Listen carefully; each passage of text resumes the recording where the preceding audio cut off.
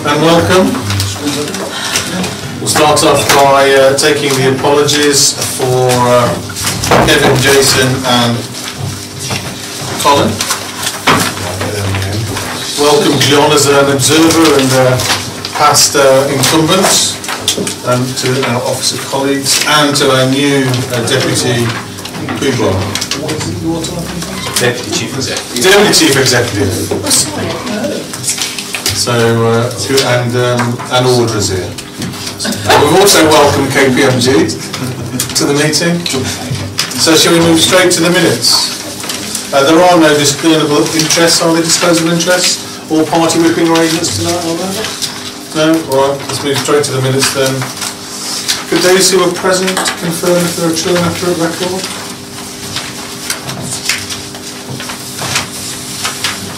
So that's a no then, is it? Or is silence rules applying? Fabian, thank you. Richard, are you happy with the minutes? I am indeed, yeah. I think there's one of the best set of minutes I've seen in a long time. Excellent. Any matters arising for the minutes? There's some feedback for you. Good. So shall we move straight on to one of the main events of the evening and ask our auditors to present their external audit report 2016-17. Good evening and welcome, and we know you have a colleague in transit, so but I'll welcome him. And then if there's any really difficult questions, then I'll my name's John Gorry. For anybody who doesn't know me, I'm the director responsible for your audit. So in our report, this is, if you like, our main report of the year. The results of our work are really included in this. I will therefore sort of turn the pages, if that's okay, Chair. Please do. And therefore sort of focus on what I think the key messages are on each one. Let's go straight to page 6, which is really the first substantive content. So hopefully you'll remember we had a bit of a conversation about our audit plan a few meetings ago. And one of the things we included in that was around the changes in pension liabilities due to the triennial evaluation. And we had a bit of a discussion at that meeting around what was going on in terms of the changes. So essentially this involved, for us, looking at the data we submitted to the actuaries and looking at how the figures coming back from the actuaries made it into the accounts, and also the way that management look and review that information. And basically that's all absolutely fine, so I don't want to dwell on that. Moving on to page 7, we had this new disclosure requirement, which was about trying to present your information more in line with your own committee reporting and the way that you normally look at it. That required new statements, new notes, restatement of last year's figures, and so that involved us both talking at the interim audit about what was planned and then looking at those changes in the final accounts, but that was also all fine, so I don't want to dwell on that too much either. And then finally on page 7 is the provision for business rates appeal. So we look at that because it's one of those numbers that is an estimate, those ones which are not a sort of calculated but have to be considered in terms of judgment, but we're happy with that provision. So again, don't particularly want to dwell on that, but happy to take any questions on those ones at 6 and 7 before I carry on. Any questions from the committee? John? No? Please do. So then moving on to page 8, we've got a set of judgments that we've looked at, which I've already touched on, the NDR one. We've also got property, plant and equipment that we'll perhaps touch on more in a minute, but in terms of the way in which the valuations are used and the management review of them, we were, in terms of those estimates, we were happy with those. So turning to page 9, this is where we've got our proposed opinion, which we're proposing to provide an unqualified audit opinion tomorrow, because tomorrow is the end of the month and the statutory deadline for the submission of those opinions. So actually we've done the audit quite a long time ago. We probably finished the work quite promptly, but this was the date that the committee structure was already set for. Next year we have to complete the audit and sign it off by the end of July. So the work that we did this year showed that we should be able to achieve that because we have completed the audit more or less in that time last year. This year, in terms of the accounts, we noted some adjustments here, prior period adjustments, which we'll perhaps come back to in a minute, and Walter might want to say some words about that. In terms of the current year adjustments, there was only one significant adjustment of 1.41 million, which doesn't actually have any bottom line impact, and there were a small number of other sort of presentational adjustments. So that's probably all I'll say on that page. The AGS and the narrative report are two other key, the AGS and the narrative report, two other key statements that we've also looked at and are fine. Page 11 really talks about the process that we went through with your finance team, which is where you've noted some of the good arrangements in place, that you strengthen financial reporting so that you can produce your accounts in a short time scale. And the working papers that underpin the accounts that we use as our basic working documents were of good quality. It's all good in order. Again. Page 12. There's a recommendation that we debated at some length at this committee last year around journals, and essentially that was a matter where, we felt there was something that could be, was not in a perfect place, but the issue for management is about what the cost benefit of addressing that is, and you've taken the view that it's best left as it is, and we understand that response, and so that position remains the same. Can we pause there? We can. Because I'll ask the question again, where you accept the management responsibility to monitor this an area of risk. What is evidenced by management? Because it says not fully evidenced. So what is evidenced?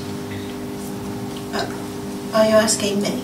Sorry. I am, yes, as our financial guru. Yeah. I mean, when we looked at this in terms of various officers being able to sign off on journals, and it's the fact that certain officers can prepare a journal and enter it themselves.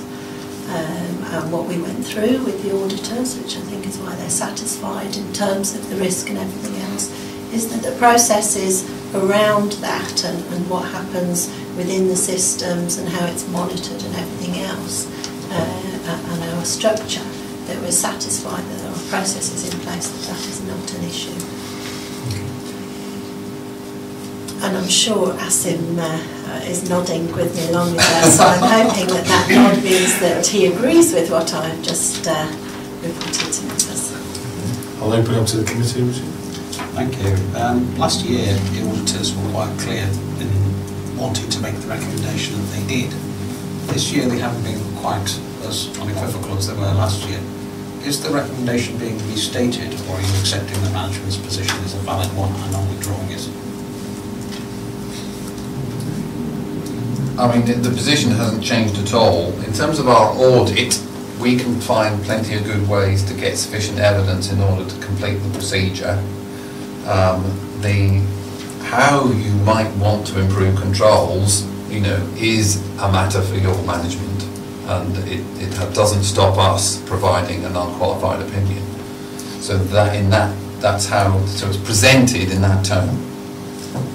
So I think in terms of work that we have done this year, is what we looked into is the compensating control around the journal. So there's apparently a deficiency in the system that someone is not reviewing the senior management journal. But what we looked into what are the compensating control around the environment in terms of journal control environment, and we are happy with those compensating controls. That there is a risk, but there are other controls in place which will in terms of the broader control environment gives us the satisfaction that in terms of financial statements there isn't anything which we need to be worrying about too much. So therefore you're not restating the recommendation?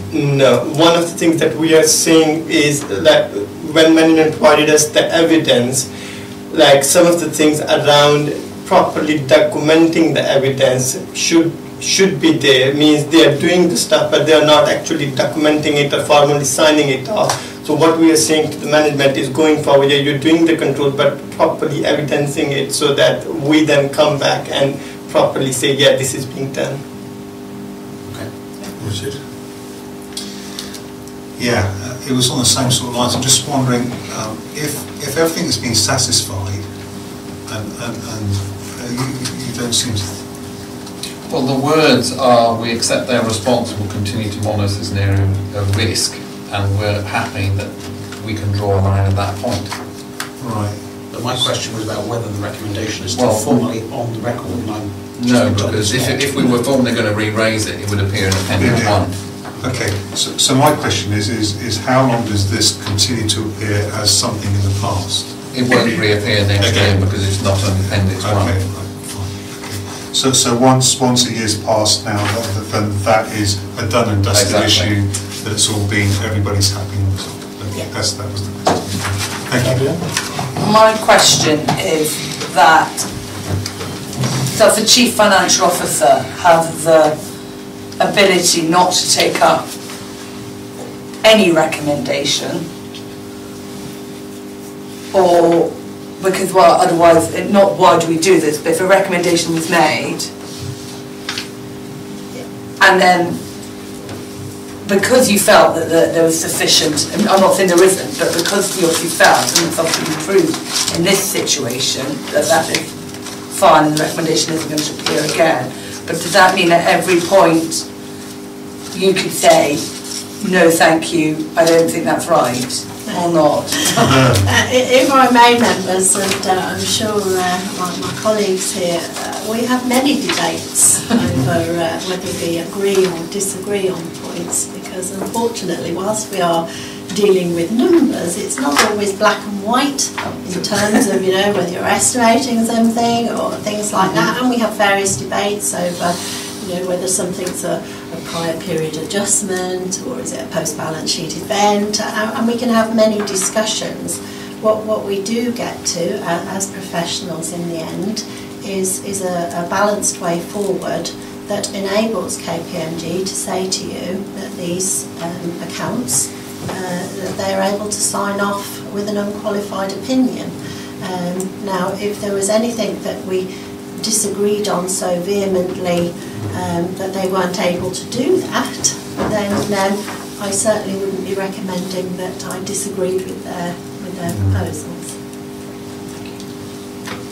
Any other questions? Happy? Yeah. That is quite a good way of putting it, in the sense that we have to, the line as far as we're concerned is about whether we can sign the clean opinion or not, and that's where you get into the nuance above, although that will really define the nature of the debate that we have. So in this case, we're happy that we can sign an unqualified opinion. And I think that is the issue, isn't it? Because I actually did some research on what unqualified opinion meant, because it's just gobbledygook, to be honest. And it says, a fairly and appropriately presented and in accordance with generally accepted accounting principles. I just don't know why we don't say that, rather than, because unqualified sounds like it's not right. Does that make any sense? It's uneducated. Uneducated. Or not professional. And I think that always is the acid test, isn't it? This may be a little issue, but at the end of the day, are we solid? Are we solid? And I think as long as they are, that's cool. But it's a good debating point. So, moving on. So what I move on to is essentially the first proper recommendation around the way that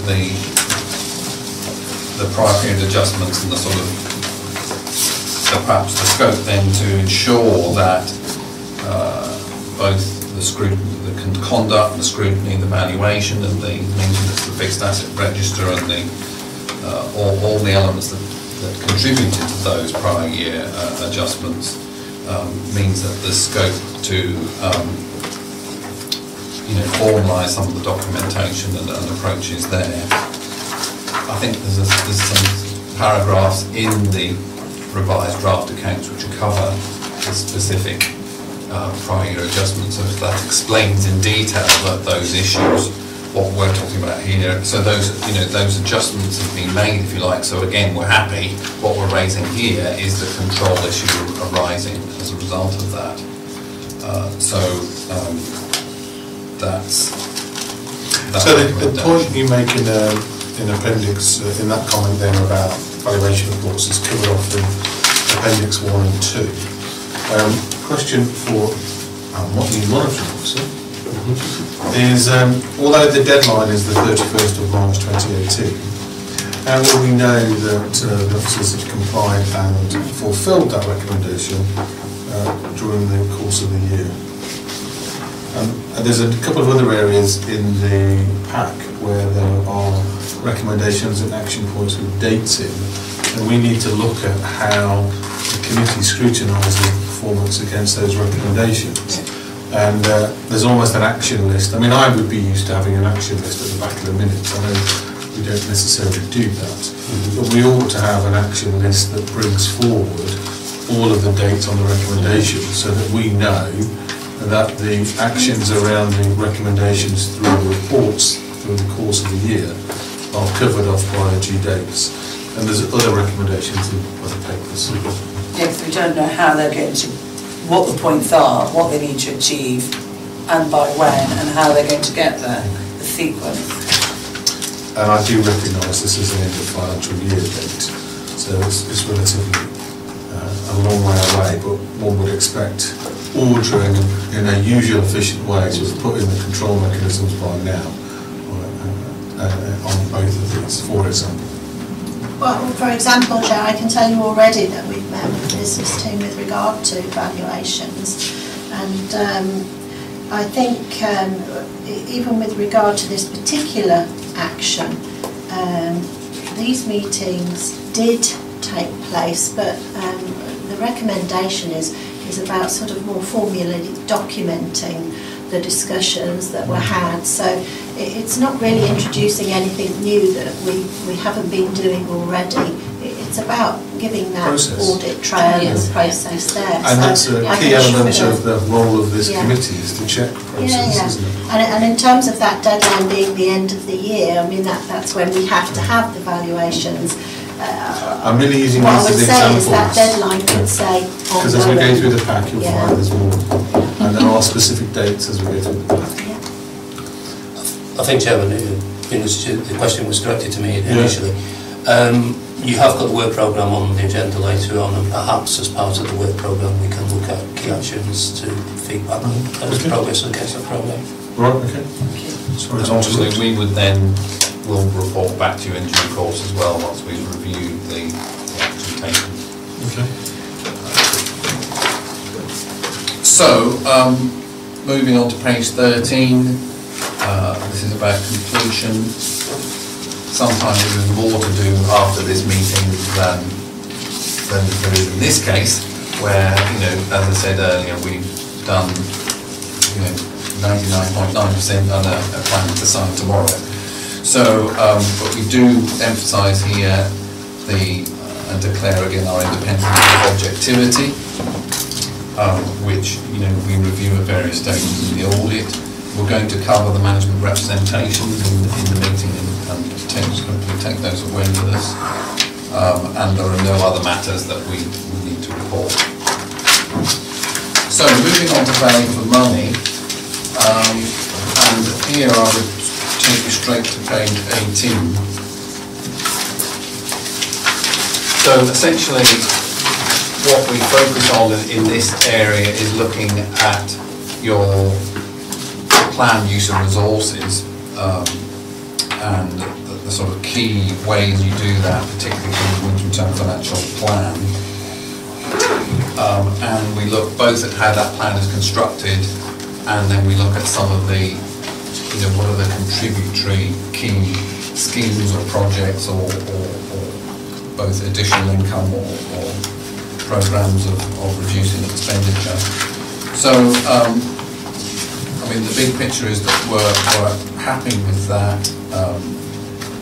Like all, most councils, because of the reduction in RSG, there is a gap to close, but you're in a better position than many, which reflects, the usual special, your context in terms of the history you have of undertaking development, the extent of development land, and so on, things like that allow you to, flex your muscles, if you like, more than some other councils can.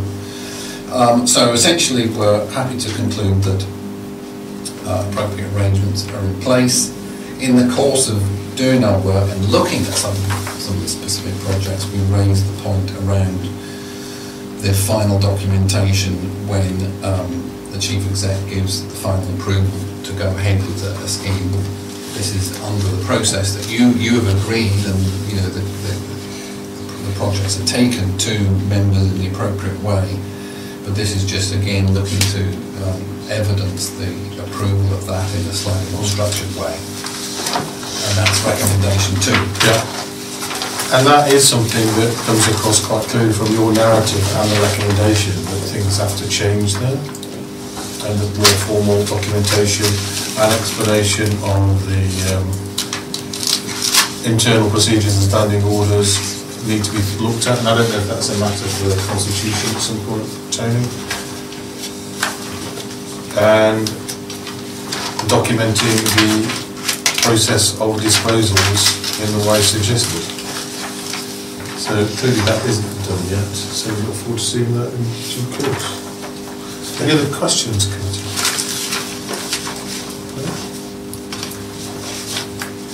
Okay. At which point we can move to the appendices. Appendix 1 and 2, in fact, we've already covered. Appendix 3 is some of the detail on the audit adjustments.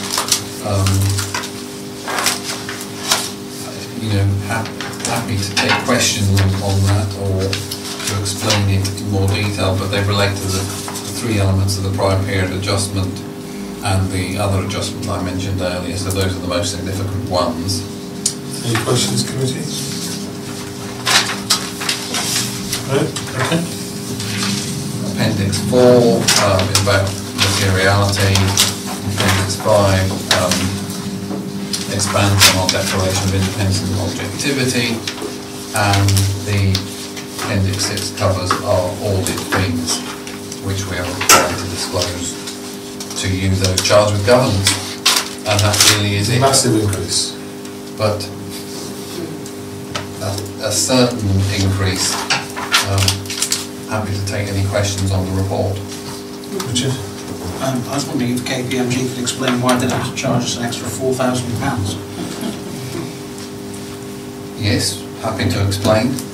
I mean, a number of reasons. One was the additional work that we talked about earlier, both on the triennial valuation and the restatement of the CIES, which were additional to what the scale fee had been set to originally. And then in addition there was the additional work we had to undertake in order to make sure that the prior period adjustments were appropriately treated. So this was work that you hadn't anticipated before the Exactly. Just a question on that.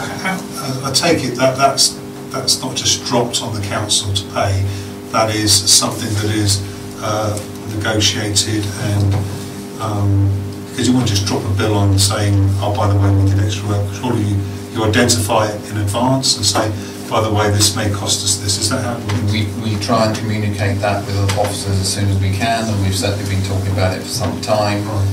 And then there's another control, which is under the PSAA contract. Any additional fees have to be approved by them. So they give the tyres of that a good kicking as well. Right. So you don't just present a bill to the council and say, oh, by the way, we had extra work to do. There are processes. And we certainly can't do that. Because this is taxpayers' money, isn't it? And this is quite important that we understand that if we expect a certain amount of money to be paid to the auditors, that is the amount of money it actually as agreement takes.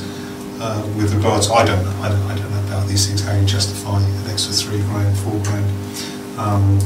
But it's as long as there are processes in place and it's not just being dropped. And that includes, hourly rates and an expectation to explain. So you give a complete breakdown. Yes, exactly. Of that expenditure. Exactly.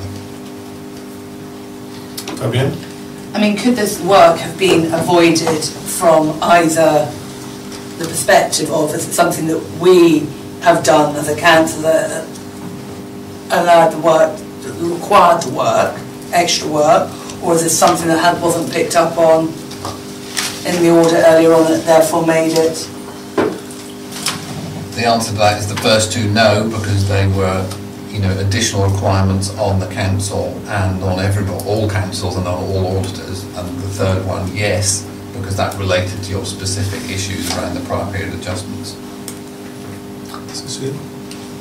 I would like to ask a question, but maybe it's not relevant to that, because next year you will have to submit the audit before, because we have that to do at county.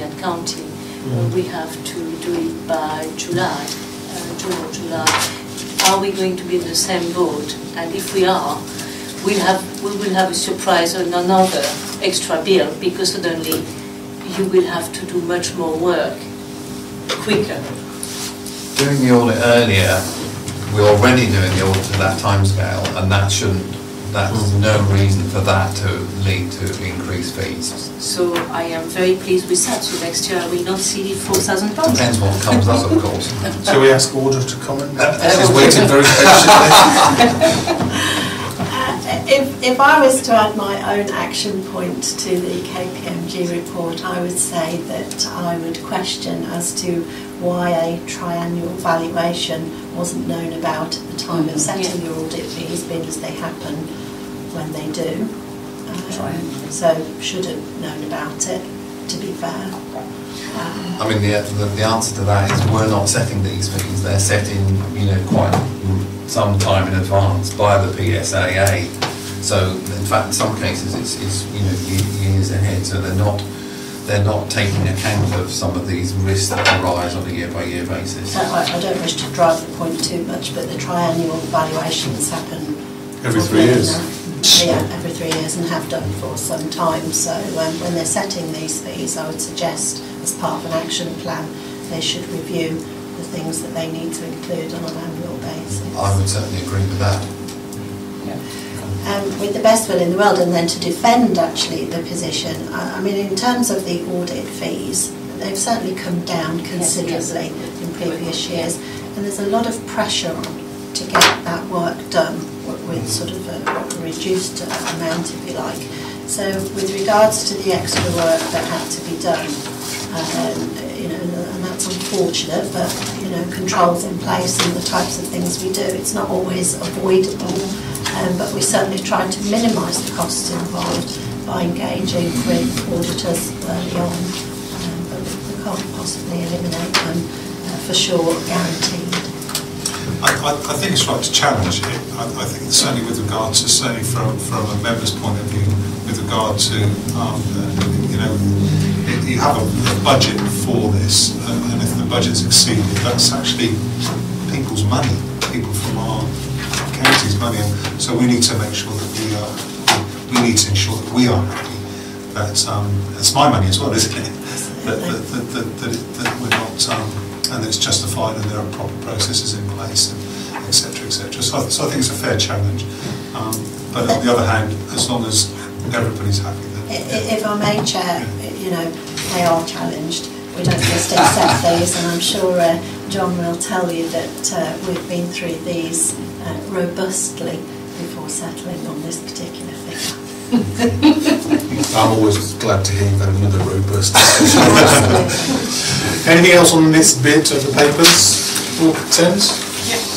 We move to the recommendation paper to start with, and then the supporting papers.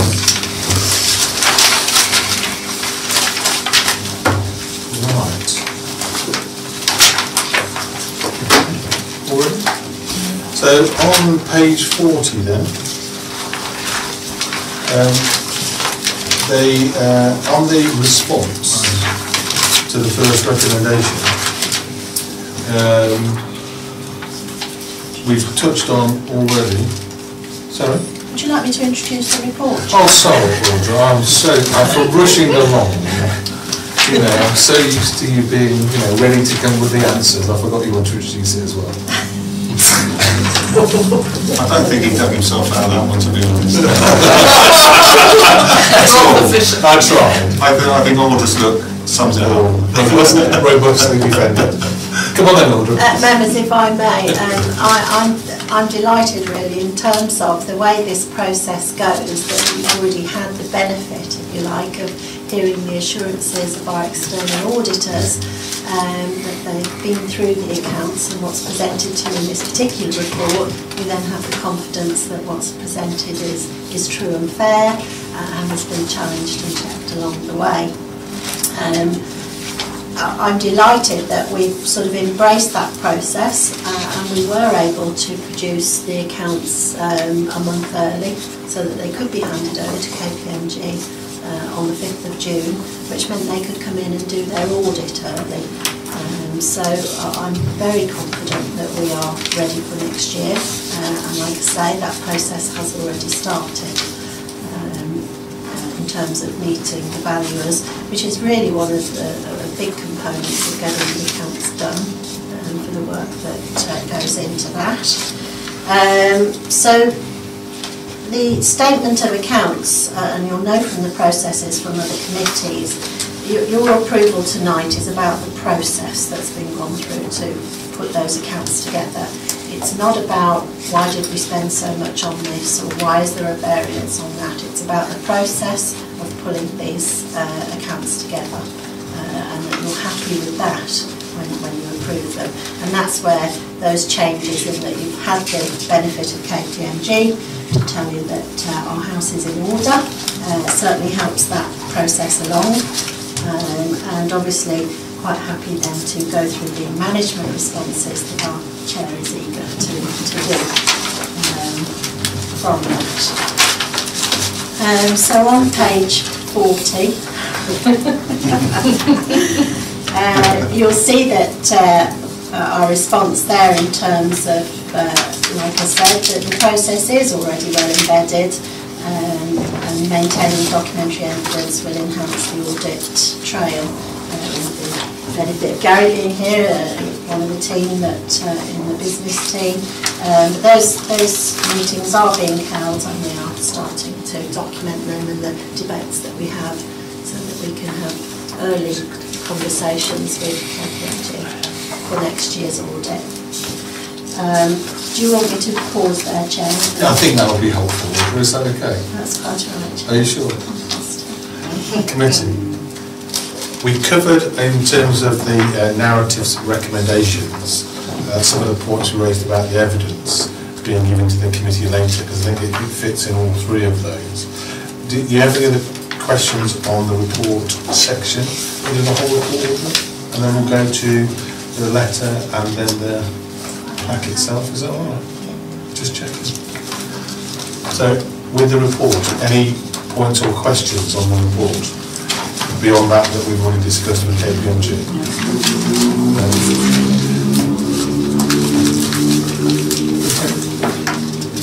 Yeah, good. I'm going to ask a question in a minute. I've got some lined up. The letter of representation is just the standard letter, isn't it? There's just boilerplate there, in a sense. No, nothing different from there. Are you all content, committee, with that? Because you have to approve it in a minute for me to sign it. Okay.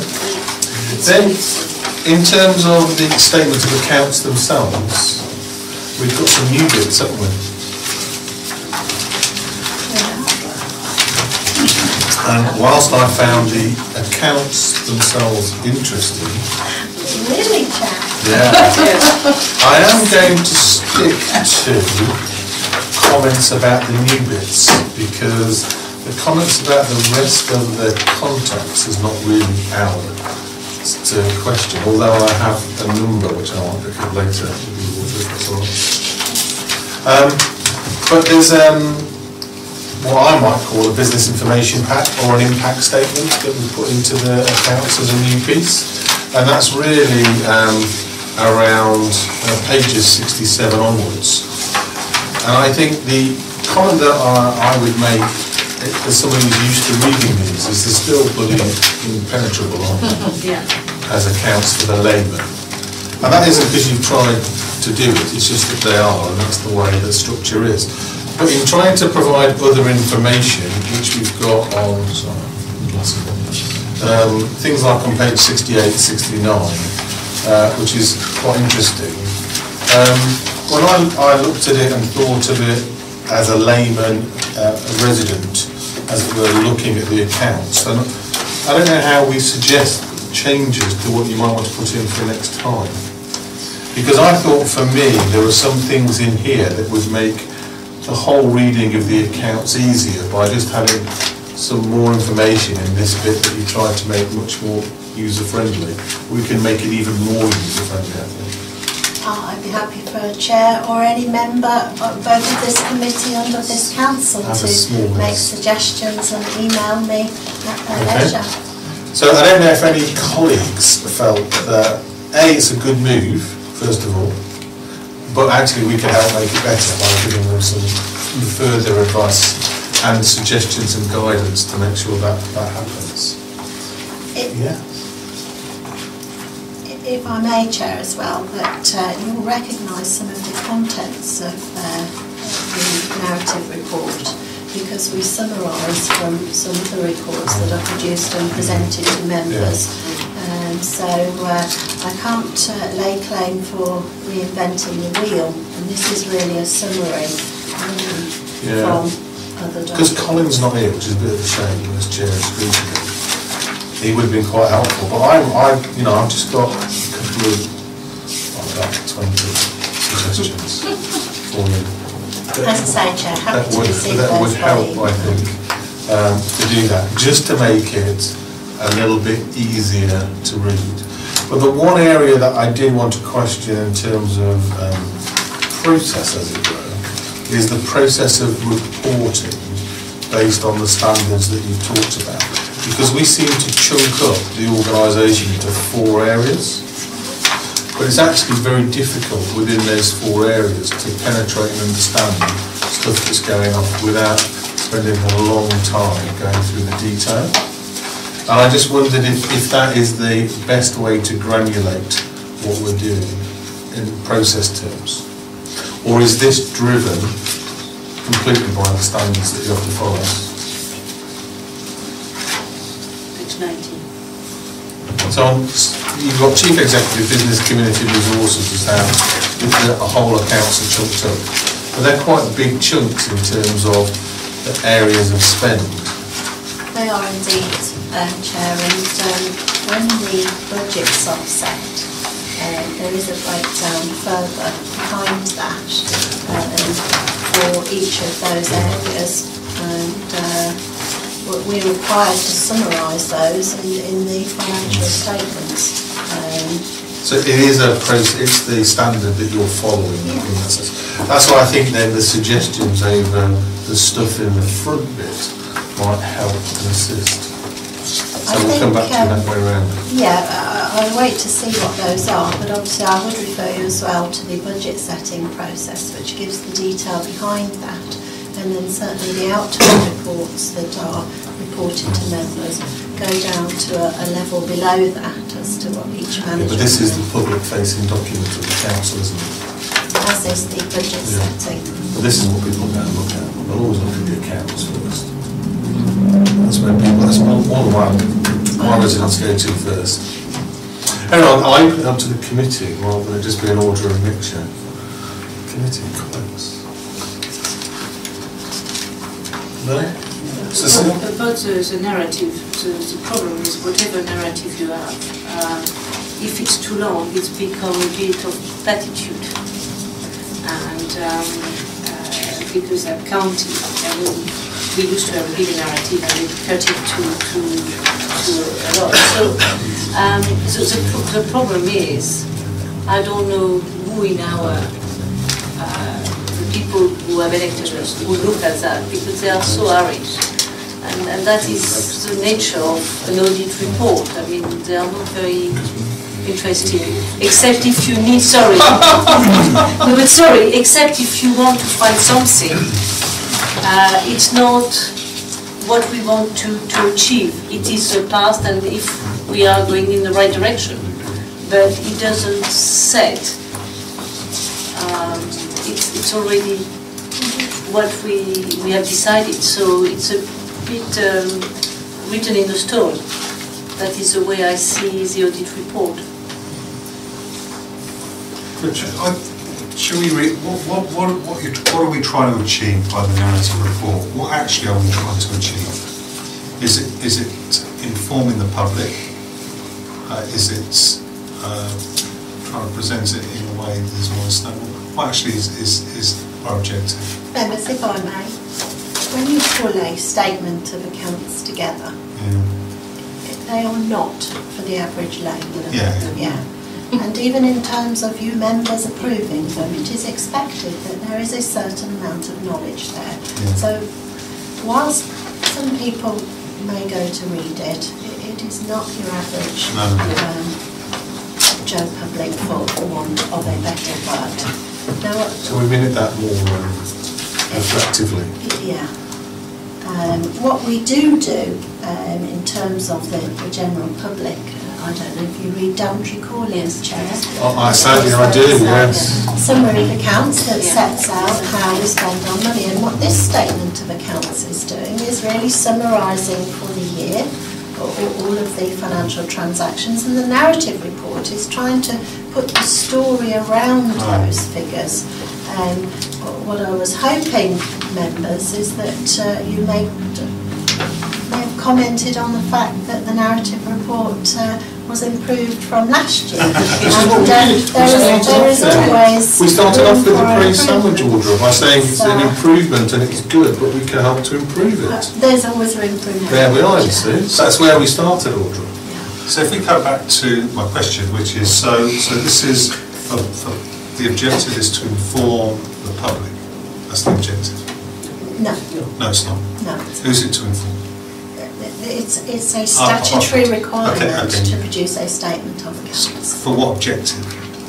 WPLC. Are you talking about the actual figures or the narrative on the front? Well, the whole thing. What is? It's transparency. Yes. Right. It's about So if anybody in the public wants to see it. Yes. So the purpose of this is to inform or to publish the accounts of the local council, so the people can actually dig into them if they want. We're offering taxpayers transparency. What we shouldn't be doing is producing a document that you need other documents to be able to decode it, and that's essentially where we are today, isn't it? So you would need to take Daventry Calling by way of example, and the nice graphs and charts about our expenditure that's in there, this edition, actually explains all of this a little bit better than the narrative does at the moment. And it's how we make sure that all of our documents as a council are self-contained and stand alone, and you shouldn't have to refer to other documents to understand the one you're reading. Well, that was the purpose of my question. My question wasn't to be critical of anything, or it was just actually understanding. We all need to understand exactly what the purpose is, and then the next question is, do we think it's fit for purpose? And that really is the question. Even if it's bulky, is it actually fit for purpose? And if it is fit for purpose, that's up to you. We can suggest ways of improving it, but ultimately, does it say what it says on the tin? And quite frankly, it does. So I'm not too sure on whether we are trying to refine something that may well be, because of its sheer complexity, is unrefinable. Does that make any sense? Does that make sense? Yeah. John, would you like to add? I would. Going back 10 years, talk about impenetrability. It was, it was tiny print and it was full of figures. This document has one specific purpose, which is the statutory purpose that order has identified. It has evolved, however, into a formal communications document. I mean, when we look at the non-financial performance of the council section, it's fairly gushing. It's almost straight from Daventry Corner. So it has obviously evolved, and frankly, the introductory few half dozen pages at the beginning, I think are absolutely super. If you're a brand new member of the council, read the first dozen or so pages, and that brings you right up to date with everything that's going on. I think it's fantastic. Nick, it's interesting that you spotted exactly the point that I spotted actually earlier, because this is, I think this is the first year we were required to designate in these 4 brackets, isn't it? Sorry, Chief Exec, Business, Community and Resources. I mean, that's a relatively recent change. It is the that we're having to identify the income and expenditure by those generic terms. And yeah, I mean, they are what they are. It may be that for future years we can, or this idea you think about, we can think about at least some general description of what is within those headings, general terms, and possibly even some breakdown, which is going a bit further. But I mean, business, for example. Well, you know what I mean. I don't know the details. Because I mean, in fairness, Nick, this is I think it's the first year we've had to deal with it in this fashion. And so there would have been a bit of uncertainty as to what is the best way of doing it. And that's why I said I thought it was good, but we can help improve it. Just to answer the question sort of specifically around the narrative report and what it's trying to do is that, there is guidance from SITFA, which, they think they have a debate. It's not a debate that many people hear, but they think they're having a debate with us and some of your professional staff around what this is. So they set out what they're trying to achieve, and they suggest some types of contents that you might have. So there are words that saying what the narrative statement is trying to achieve to answer your very specific question. And essentially they are saying that, like any other organisation, the numbers alone don't tell the whole story, and you should try and provide some context. And I think this isn't. I think this is a pretty decent effort. And then this goes back to my second part: is that once we understand that, if it's achieving it, it's achieving it. Now we're talking about refining. So the actual document is there. It is exactly what it's supposed to do, and that's comforting. With regard to could we improve it or not, well, I'll put better minds than mine on that one. But it does it. It achieves it. It's readable. So. Not too sure where the debate is taking us, really. Yes, as Audra said, it's not for people of the street to read it. Even for me, after an hour, my eyes are closing, and I'm not. It is. But I do agree, Daventry calling. It's what I do ask all when I go to the parishes, people to read if they want to understand, and if they have questions, if they think we don't spend the money wisely, they can come back to me. Now that, as far as I'm concerned, the audit, what I like is that it's getting a bit more palatable for us, but it's still not very adjustable. And I find that if I look vaguely, but do I understand them 100%? No. What I do understand is when KPMG, if they say that they give value for money and they are satisfied with the account, I think they have done their job and therefore protected us as an authority. Because I'm not a professional accountant. So for me that is a way. We can all look at the report and nitpick and say it could be better. But for me, the most important is that the audit qualifies the account. And after, it's a document that is read by 50 people, in the whole district. If we're very lucky. More people than that. No, I don't think it's quite Doubt it's even 50. Sorry. Trying to build up a roll. Sure. Oh, sorry. Okay, any more questions on this whole pack of the KPMG report, the report? I just want one final point about it. Let's not produce lots and lots of work on something. If there are quick wins, quick wins. If it's doing its job, it's doing its job. So I just wouldn't want us to be creating lots of work for everyone unnecessarily. So that's just a... As I said, can we make suggestions to order outside of the committee if there's things you want? Yeah, and I'm sure she'll receive all of them very happily. But it would concern me if we are adding a burden on something that's actually doing... Well, let me give you an example of one of the things where I think we could add. If you look on page 29 and 208, you've got the bottom of that, the future Daventry Council funding requirements. So we have a duty to understand the risks there, and all our financial team apply the risk management process. If you look in the documents, it does explain, although it's almost impenetrable, what our income sources are and where we get the income from. But if you saw the first bit that's going, oh gosh, we've got a funding gap coming in the KPMG report, where is that funding gap explained in simple terms of how we're going to address it in the financial reports narrative? Well, it isn't. Yeah? So actually you could explain bits in here that support the work that KPMG have done, or vice versa, given the hand in glove, in terms of saying we have principally 4 income sources, for example, and those income sources are this, but one of them in particular is going down, and that will create a funding gap for us in the future. And we talk about that risk through the document, and one of the things we're charged with is making sure risk management is applied through the organisation. And to me that's a really simple example of how we could explain something slightly differently.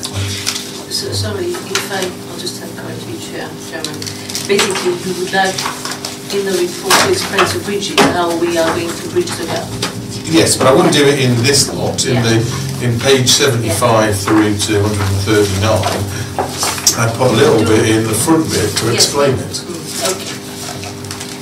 And I think that would help people understand, and some of the members, I'm not sure understand that concern or where we are, let alone appreciate what the size of the gap is, which is eloquently advised in page 29 of the report, given the current medium-term financial plan. So to understand the answer to that, you've got to go to another document called the medium-term financial plan to understand what the solution to that is. So as I go back to, we shouldn't be producing documents that need you to refer to other things when a small paragraph can explain it. So if I can go back, please, to page 39, to look at the advice on paragraph 2. First of all, we have 4 matters to resolve. Item C, we are suggesting the word noted is changed to endorsed, given that we are dealing with the value for money conclusions contained. We should be noting them, we shall either accept them, endorse them, or reject them. We should be noting those conclusions. So can I ask the committee to endorse them and approve the 4 resolved items en bloc, unless you want to go through them individually? So I'm suggesting en bloc. En bloc, yeah. Okay? Happy? Super.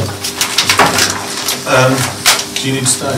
Well, are we going to do some signing? Or are we going to do that later? We could do some signing now. Could we do it now? Sign some documents. So, Okay. Shall we go to page 147 then? And I will ask Tony to introduce the report and go through that, and then we'll come back to it. Okay, yes, Chairman. It's a report of the Managing Officer and Chief Financial Officer, but I'll just advise that the report was authored by Simon Bowlby, whilst he was still here as Managing Officer, and I'm happy to present it to the team.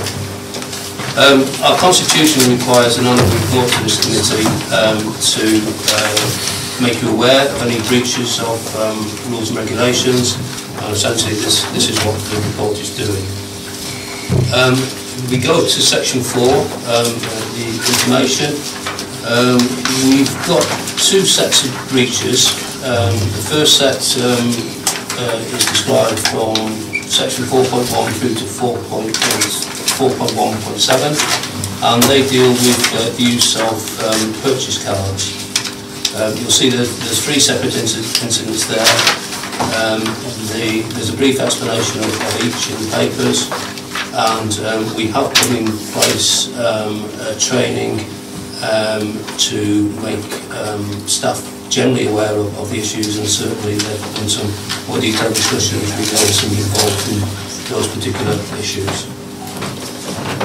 And moving on to section 4.2, this deals with the second set of breaches, which are around procurement, and there are 6 cases there.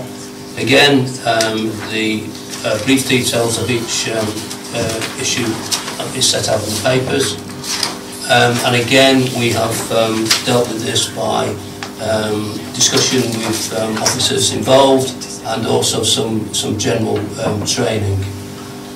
I'll just draw your attention to the bottom of page 150, and this, so just find the right words. Talks about training. The last couple of sentences of page 150 talks about training that the monitoring officer asked that be carried out, and indeed that was.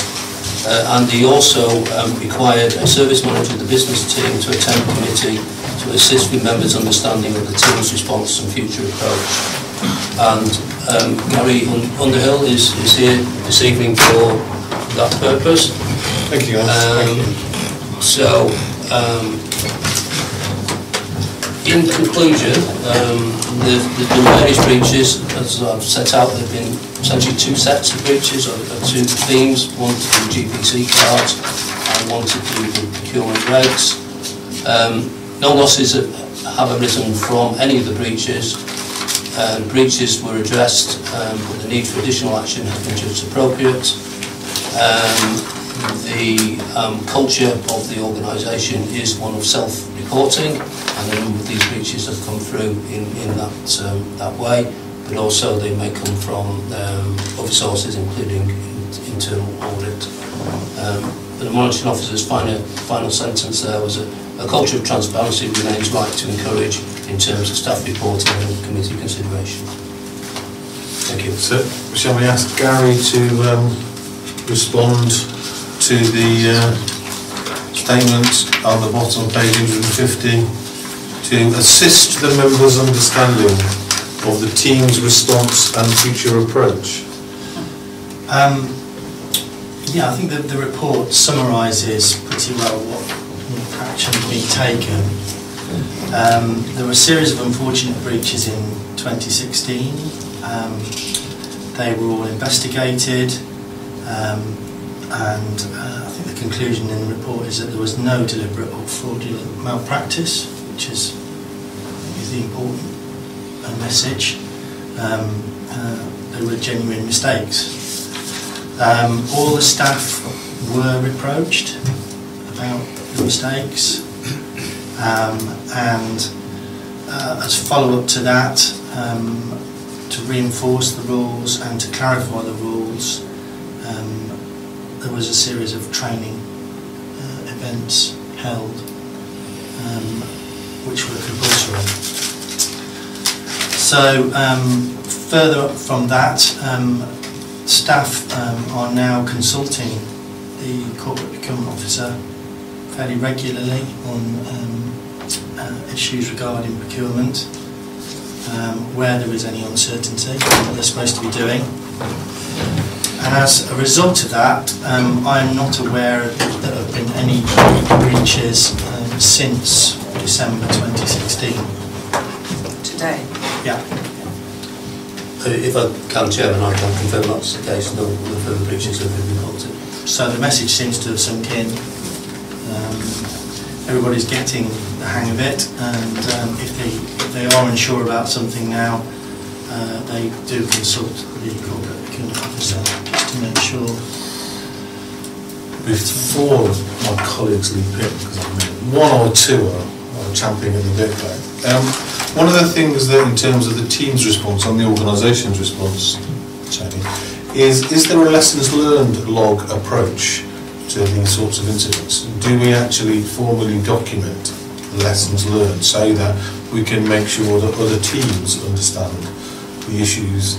And that, I think the self-reporting thing is really important, but so is ensuring that there's a corporate memory. And if we don't write stuff down, we don't have a corporate memory. In terms of corporate response, I think that would be down to Scott or Tony to advise on that. I think the training may have been corporate training. Yeah, it was. Yeah. That is the case. I think each breach is reported and recorded, and where there are lessons to be learned, corporate learning, those are picked out of those breaches. So in the case of the procurement issues where, well, they weren't entirely encouraged, team, there was an instance in the part of the organisation, but they were, the training was mandatory for all officers across the organisation who were involved in procurement processes. So in paragraph 4.2.5, the last sentence there, that applies across the organisation? Last two sentences. Yes. Yeah. And in 4.2.8, from the word indeed to the end of money procurement, is there a plan that does that, or is that part of Scott's plan to test that?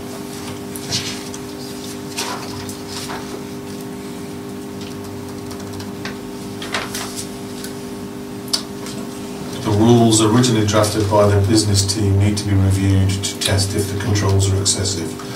So is there a plan to review and test the controls? Part of the Constitution. Yeah, yes. Yes, Chair, as part of the Constitution review, we have a working group, corporate procurement and efficiencies working group, which will look at the procurement rules in the first instance and make recommendations through. Okay. I'll open it up for you. Oh, well, my comment was going to be, why had there been so many in procurement? But the fact that the training has happened now and across the board, I think is fantastic. And the fact that we're at 0, 6 months on is even better. But obviously there was something there beforehand that caused 6 cases to occur. So we want to make sure that it's procurement, this report, but it's not another department the next time, and so that we make sure that we are picking them up earlier, though, you know, instead of case 1 rather than case 6 for training. That would be my point. Yes, well, I think it's a good point, and I think that has been recognised by management, and whilst training was put in place, it wasn't because there were 6, it could have been because there were 1. Yeah. But well done for Richard. 0. Yeah, it's just it's all to do with, it's a bit like Crime Watch reading these. I'm not saying, I find it fascinating looking at case studies, probably just one mentality. But it is about, you know, why are these, like the purchasing cards, mistakes being made in the first place? Are we not training our staff correctly? If we are training our staff correctly and then they are breaching it, then, you know, to have 3 cases and, you know, I've got expressions there like after they've been humbled. Well, you know, sometimes if, I'm not saying that somebody should be or I am saying that an example is made that if people aren't being trained right in the first place, that is a massive organisational thing. That is, if it is people breaching, having been trained, then breaching, that's more than just a mistake, isn't it? That's neglected duty. And therefore, why isn't something done to actually, do you know, this is so serious. Again, this is public money, these are. I'm just wondering, are we happy that we're getting it right with regards to the messages we're sending? Does that make any sense? Is that all there? Members, if I may, when you look at these breaches, these aren't where people have gone off and used the card on a jolly. This is where proper business of the council has been conducted, and certainly in some of these instances where, you know, for instance, they were procuring stuff for the tea trolley, for instance, and the person who normally did that had moved on, so the person covering that job used the card to procure whilst we were waiting for a new one. Now, it's getting over that culture of, you know, you wouldn't give your own credit card away, but this was in all of these instances really where people are trying to get the job done, and reiterating to them they all know how to use the cards and everything else and what they're for, and it was all for legitimate council business, and really with those officers trying to do the best they can in a situation. Now, it's been reiterated to them, you know, that they must treat it like their own credit card, you know, some of them may well take umbrage at the fact that they were just trying to do the best that they could at the time. So it's getting over that importance that you know, they must treat that card as their own, but to look at this in context, they were doing genuine council business. Okay, I wasn't, because if they'd been nicking stuff, they'd be arrested. Well, a different thing. Yeah, absolutely. So I'm talking about that. Yeah. I'm talking about now we're in a position where it is judged that disciplinary action would be appropriate to expect from managers. Now everybody's been given a warning, you know, so we are actually ramping it up. Yeah. Because of course this is not acceptable, and if people are making shortcuts, that, you know, for me that's a big thing. It's getting the job done and getting it done against regulations, against the things, is for me is a serious breach. It's a neglect of duty. It's actually taking shortcuts which we should not be encouraging in any way, and not even trying to smooth the waters by saying they were only doing council business. They were breaking rules, and for me it's about ensuring that we don't in any way put tacit or approval or a tacit understanding of what they're doing.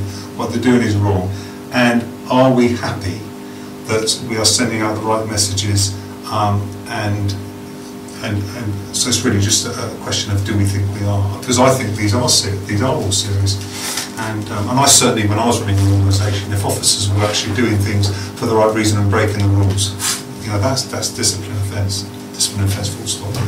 Richard? Sorry? Richard. Yeah. So it's just reassurance that we're on the right round. We now have a business where discipline action will take place. Everybody has been given a warning. We are now not having any more of this. Is that where we are? The other positive point I'd like to make is that whilst these breaches are, you know, I'm unhappy that they're there, the comfort you should take is that we're picking them up as well. In terms of the processes. You know, this isn't going undetected. So from that point of view, you can see that there is a process there that we wouldn't tolerate that sort of attitude or mentality, and it's taken very seriously. And we say in the report that after all of that training, all of those reminders and everything else, that disciplinary action would be appropriate. So I think that's getting the message out there as serious as you take it, we do too. The other Richard. Thank you. I agree entirely with everything the first Richard said. I wasn't totally happy with Audra's response, first response that is. I don't think anything Richard said implied that these people were on a jolly, and I think that was entirely fair as a response. Rules are rules, and you're going to have rules to operate effectively as an organisation. They should not be broken. Clearly there is something gone amiss here in terms of the management oversight and running of this team, and hopefully that will all now be dealt with. I would expect senior management to be looking carefully into how it came about in the first place, and to be sorting out whatever needs to be sorted out. But can I ask a question about the council beyond the business team? If this is going on, this level of adherence to rules in the business team, given everything that we said that yes, this got reported, how do we know that there isn't the same level of ignorance about proper process elsewhere in the council? I think if I can respond to that, Chairman, all these cases don't relate to the business team. There are one of the purchase cards relates to another part of the organisation, the business team. Sorry, the bulk of them are the business team, though, aren't they? Well, two out of three of the purchase card issues There are controls in place and these will be picked up, so we don't apply different controls for the business team than we do to the other teams. And as Audra said, you should take some comfort from the fact that those controls are in place and have picked up these breaches. But my question was that clearly within the business team, they either didn't know the rules or they did know the rules and were ignoring them. So how do we know that isn't happening elsewhere? Do we know what people elsewhere in the council know about the rules? We do, and we know it's not happening elsewhere because our controls would have picked it up if it was happening elsewhere. Training has been rolled out across the council and awareness is made across the council of these issues. Thank you. Cecile? Yes, speaking about in one way, because maybe being, I'm sorry, not being sexy, but being a woman, we know that sometimes you make mistake, and or you want to do something very quickly, and Men don't know that inherently. yes. No, but we sometimes. No, but what happens if somebody, having been to the training and so on, make a mistake and suddenly realize it's his mistake and come to you? I think it's two things. You know, sometimes you do because you think you do the right thing, you do it, and after you say, oops, and the training, what have you put in place when somebody come and is honest and come back to you? Because I think it's two things. Somebody tried to, what I think, in the perfect world, you make that and no more mistake will happen. We live in a world which is not perfect, so maybe other mistake can happen, but if the person realizes very quickly that they have done the mistake because they have the training, and if they come to you, do you have something in place that is not as drastic as if it's picked up by somebody else? But I think, I mean, what we've said and what we will do is take disciplinary action. Yes. The outcome of that disciplinary action will depend on the circumstances of a particular case. Thank you. Fabian?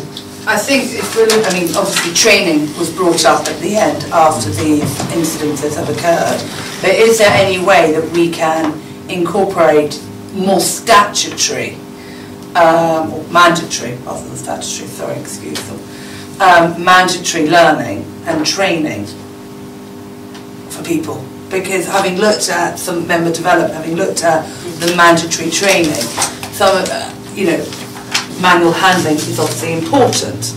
I'm not taking away from that, but there are other areas such as procurement, the processes, because these are all processes. These are just people who are under pressure, who are either of a temporary nature if someone has left, and it's all coming down to processes that they haven't followed, which are processes across the board that maybe we could look at more structured mandatory training for people. If I can come back on that, Chairman, what we have put in place is targeted training. Yeah. Because not all officers take part in procurement processes or have GPCs or access to GPC cards. So we're targeting the training to those who need it. Right. Can I take us back then to page 147 and the advice? So there's two matters to be resolved. Again, are we happy to take those on block? Yeah. And I think, Gary, you can take back to your colleagues how seriously their members take these things, and we welcome their self-reporting and hope it carries on, but actually we don't want to. No, I know. And we congratulate the zero. Yeah. So I move to page 153 then, corporate complaints. If you'd like to use the paper, Tony. Yes, thank you, Chairman.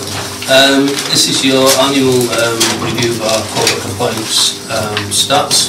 The first thing to say is we've made no changes to the process or procedures in the last 12 months. So we are comparing apples with apples in this particular case. That will change when we come to the Ombudsman's information later on. Section 4.2 starts looking at the stats for 16-17, and we have a summary on the summary table 1 on page 155, or a more detailed table on page 158. If we look at table 158, it tells us we had 1,429 complaints resolved at stage 1, 126 at stage 2 and 32 at stage 3, giving us a total of 1,587 complaints.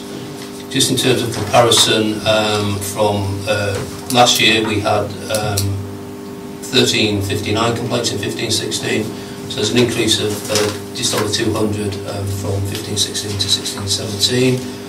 And those largely are around our environmental services. And I'm sure members are aware we are coming to the end of our arrangement with AB Enterprise, but the complaints are not falling away during the sort of latter part of that contract.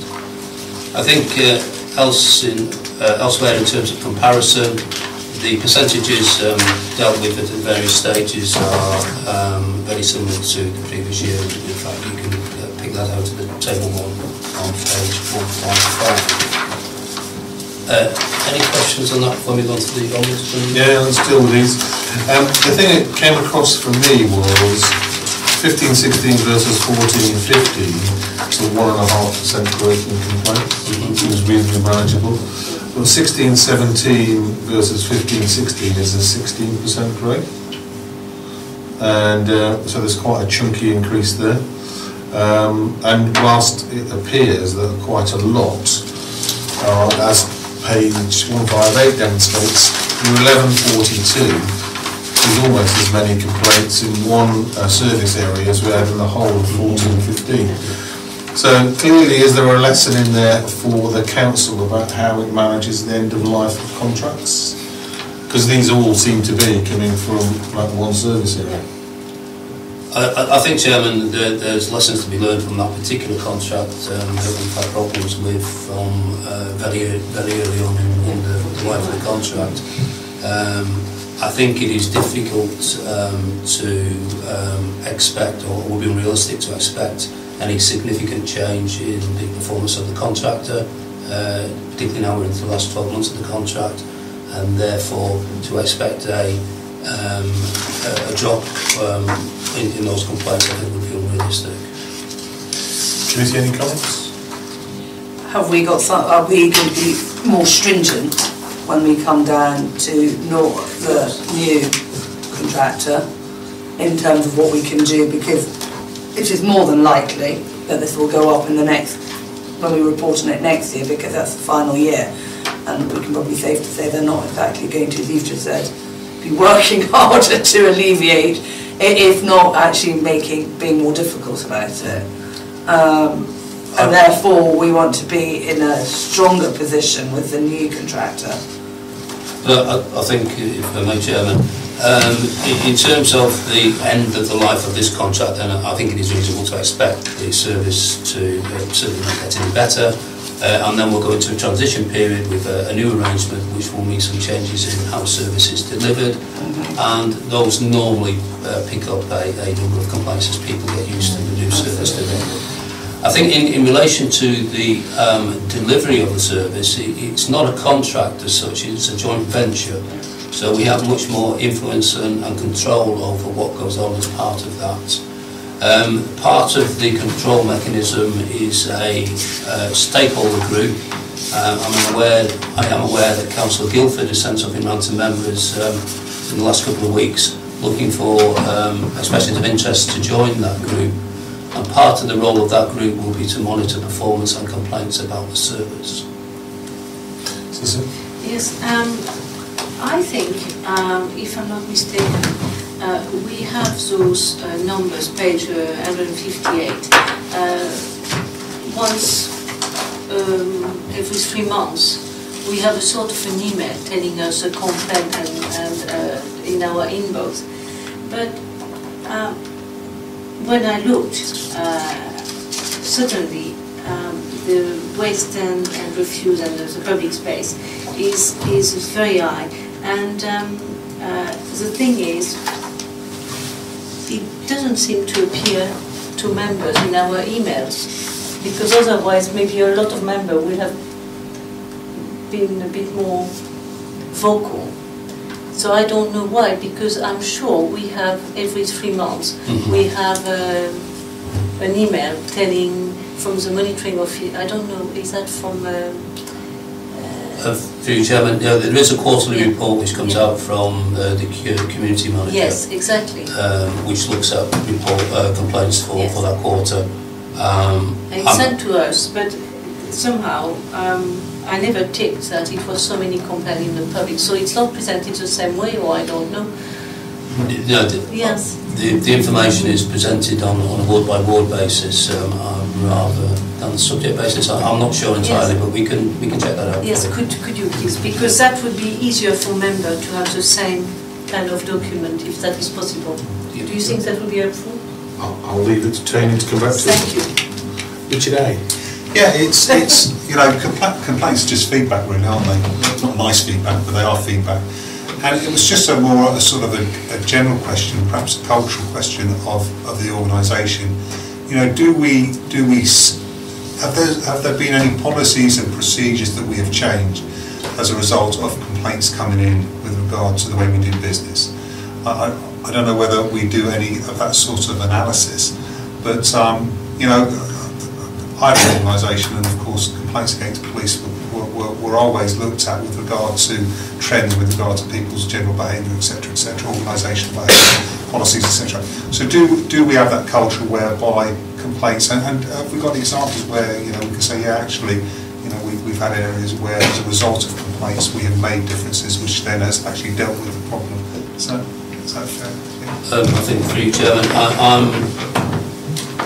I'm not able to offer any examples of that, but I'm sure that is happening within the organisation. What we will have is that the service-specific complaints will go to the service managers, and they will then look at that and look at patterns, and will take any learning from those patterns in terms of improving the way services delivered.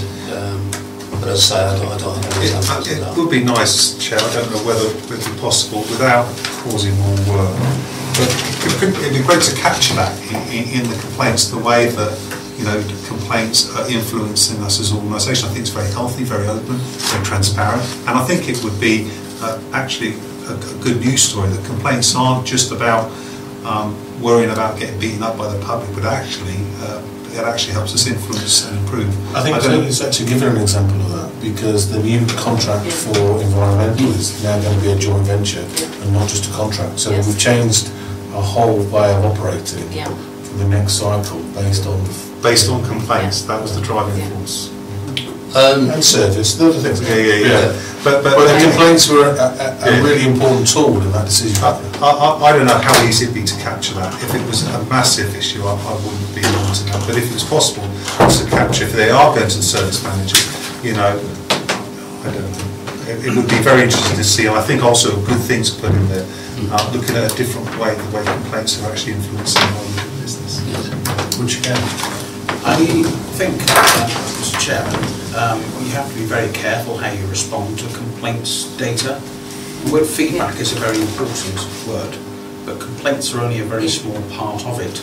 And I think we need to be careful that we don't create an industry setting people to work doing things that actually aren't justified by the figures. It could. You mustn't lose sight of the fact that out there, the overwhelming majority of people interact with this council in any way whatsoever are perfectly happy with what they get. The fact that some complaints come through is, to judge from the previous item on the agenda, maybe a good thing because it shows there's a process for monitoring them. And things will always go wrong somewhere, and there will always be vexatious complainants who, come what may, will always complain about things. So you have to put all of this in a context. The numbers are not massive. We need to look at them and we need to be mindful of them, but we mustn't take them out of proportion. I would like to see some sort of more general feedback data if it's available. I'm not trying to get people to do things that they already do, but it would be useful to know what the context of this is against the public as a whole's perception of what this council does for them. I think that's a really interesting point, because 80% of the complaints are in one service area, which we know we've got a poor service on. Take those out. And even in that service, the majority of people are happy. Because of the number of households. They're just not making complaints. Across the whole district. They're still not happy across the district. but then we're doing something to change Based on what I that. see around where I live, I think they're okay with it. Fabian? No, thank you. Okay, Cecilia? Yeah, but also we have complaints stage 1, stage 2 and stage 3. So a lot of complaints fell after, they must be resolved because very few escalate, which that is what we should also look. Because if somebody on complaint stage 3, we just, in public space, we just have 32. So I think a complaint escalate normally. So that is also maybe a good story. Well, there were more stage 2 complaints in housing than there were in the whole of last year. Yeah. I wonder why that was. Anyway, Tony. I think just to pick up on a couple of points, I think one Councillor Swift has just made. I think another point is if you take the environmental services out of this, then we're looking at relatively small numbers within each service area, and it will be unlikely that there are huge patterns within a small amounts of data there, but I'm sure there is some learning going on, and we can perhaps help by illustrating some of the learning in future reports. Okay, Ombudsman's report? Ombudsman's report, yes, Chairman. Just to draw members' attention, Appendix 2 is on the bottom half of page 159. Yep. And that essentially is the format of the information we receive from the Ombudsman. We're not able to do meaningful comparison year on year, as yet again the Ombudsman has changed the format in which she or he presents the data. What we can say though, in terms of numbers of complaints, the stats are on the bottom of page 155. 5 complaints made during the year, compared with 18 previous year and 12 the year before that. So the number has fallen significantly, and only 1 complaint upheld by the Ombudsman, and the brief explanation to that is on page 156, the last paragraph before the information. So, in conclusion, I would offer that our internal complaints procedures and the results of the Ombudsman's report show that we have good systems in place, and ask that the committee resolve the effectiveness of the current customer feedback and complaints procedure and associated complaints handling be endorsed. So that's the advice on page 153. Are we happy to take that single resolution? Yes, Chair. Yeah? Thank you. Moving to page 161 then. There you go. What is this called? Audrey, would you like to introduce the paper? Thank you, Chair. The committee will know that we determined we were going to take a full external assessment of our internal audit service, and this report gives the results of that particular assessment. We go over to page 2. The audit assessment covered those listed at the top of the page. It was an extensive assessment that was undertaken. Final assessment of which is attached as the appendix to this report. You've got comments there from both the monitoring officer and the chief executive. I think I just want to pick out in particular myself. In terms of the overall results for this council fare favourably. The assessments undertaken at other similar sized authorities. It reflects the valued opinion that stakeholders, management and customers have of the internal audit services here at Daventry, and confirms that the service provided to the council is fit for purpose and effective. I suppose sometimes you get a feeling for what a service does, and certainly the reliance that I place on Scott's team and everything else, this external audit and the results has sort of certainly come out with what we expected. There's always areas for improvement and an action plan, and I think that's reflected in the actual results of this audit. Committee, Fab? My question would be purely, I know in the past Scott's team Scott has struggled with recruitment and staff staying on board. This obviously means there's a lot of work. Do you have the team in place now, and do you feel you have enough? For sure. I mean, a lot of this was reflective of the 16-17 situation which we reported in the annual audit review. Yeah. Obviously, the next point on the agenda will be my progress report for this year, which confirms that yes, we're fully staffed. Hold on. Sorry, Chair, if I may, in response to that as well, it's a 151 statutory duty to be satisfied that there are ample resources in terms of audit. Excellent.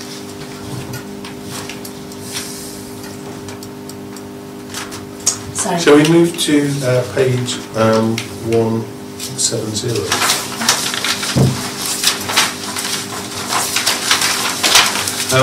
Earlier I made the point about there are a number of dates and actions.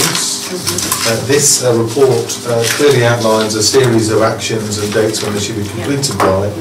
This is the kind of thing where I would like the officers to be reporting back through our meeting cycle the actions list and report back on completion or otherwise as we go through, and not just put it into other reports, but refer back to this so we know that at the end of the year, because I think they're all due in 2018, the end of the 2018 cycle we know they've all been completed against this report. Can I just, in terms of reporting back on this in effect will be our integral quality and improvement plan going forward.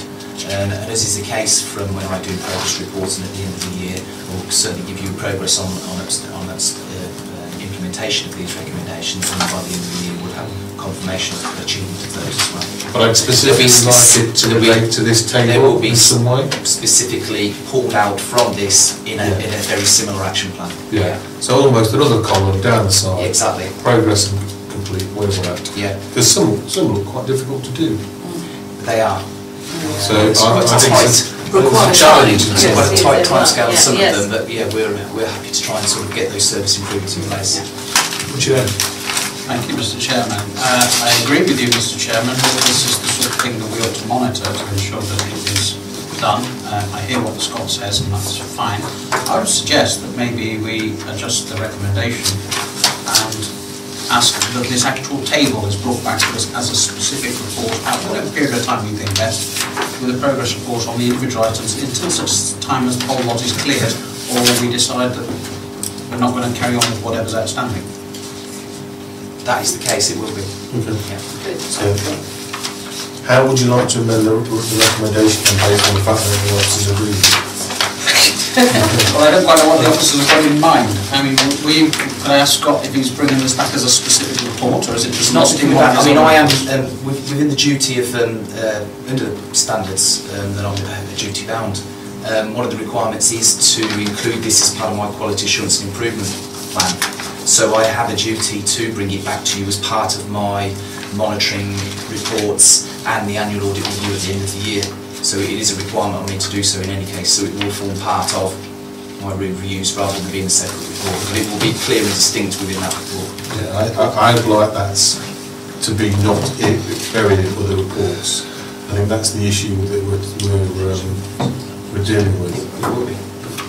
I think, Chairman, to clarify, we'll do the action plan as presented with an extra column as an appendix to that report. Okay. Thank you. So if we can amend the resolution then to read something like, you ready?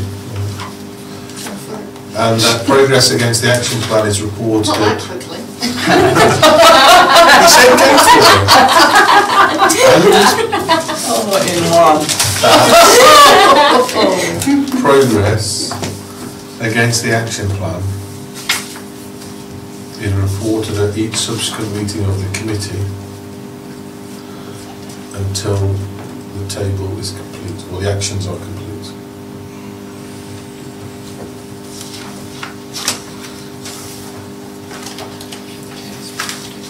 Are you happy with that? I am. Okay, anything else from the committee? I thought a worthwhile exercise, very stimulating conversation, and enjoyed my telephone call. Anything else? Happy? Can I take us then to that resolution on page 161 to resolve the recommendation? All happy? Okay. Move to page 177. Internal audit progress report. Scott's going to introduce this paper. Thank you, Chair. So as usual, this is our progress report at an early interim stage in the year.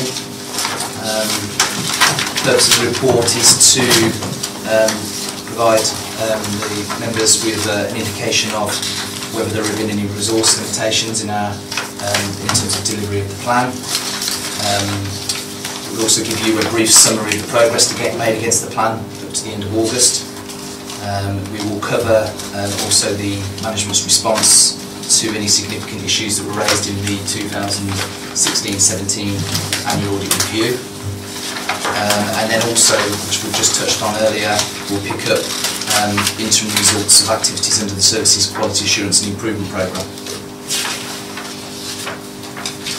We move over the page to page 178. In terms of audit resources, I don't have too much to say than we've got no issues to raise to members. We've got a full complement of staff. The IT audit provider that we've got in place has hit the ground running, and we're delivering the programme to agreed timescales with management. So I do not see any foreseeable issues which will affect resources moving forward. In terms of the delivery of the audit plan, you'll appreciate that there's a bit of a graduated start at the beginning of the year when we're completing off 16-17 audit work, and also in terms of delivery of that, we are in the early stages but are making good progress. Certainly from my perspective at the current time there is no, and given the resources that we have, there will be no planned audits that are expected to be postponed or cancelled at this stage. In terms of the work that's been delivered so far, if I draw members' attention to Appendix A, it's quite a detailed appendix, page 185 onwards. You'll see here, which you're becoming more and more familiar with now, a template which has been enhanced with information that members have wanted to see as part of our progress reports. The first part of the appendix covers the entire audit plan for 17-18 and the progress to date, with the latter part of the appendix from 189 onwards covering the significant issues or management action plans outstanding at the current time and how management are responding to implementation of the recommendations. So I think that's quite a good stage to pause to answer any members' questions, and obviously we've got officers here to answer specifics on matters that might be within their area. Richard A. Yeah, this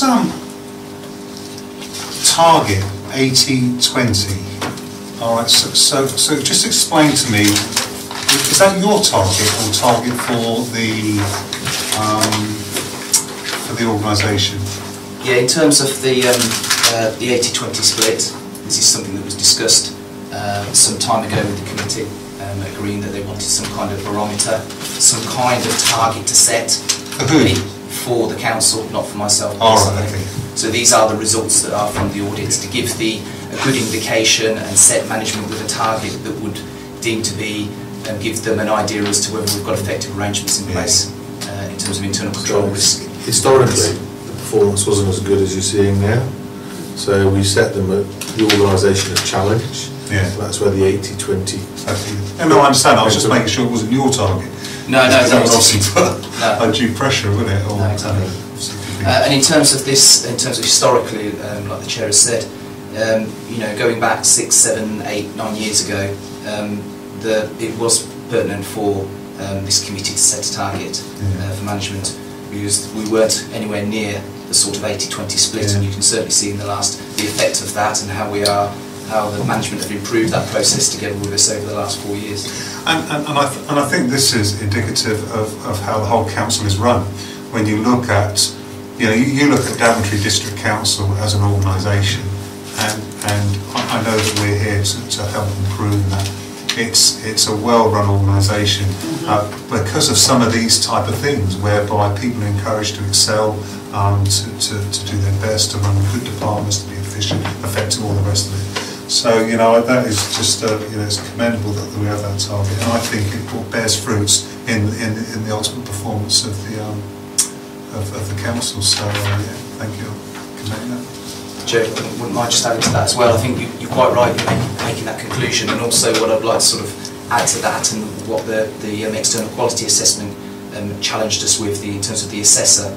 We're not here to sort of stand still with our audit plan, covering the same things year on year.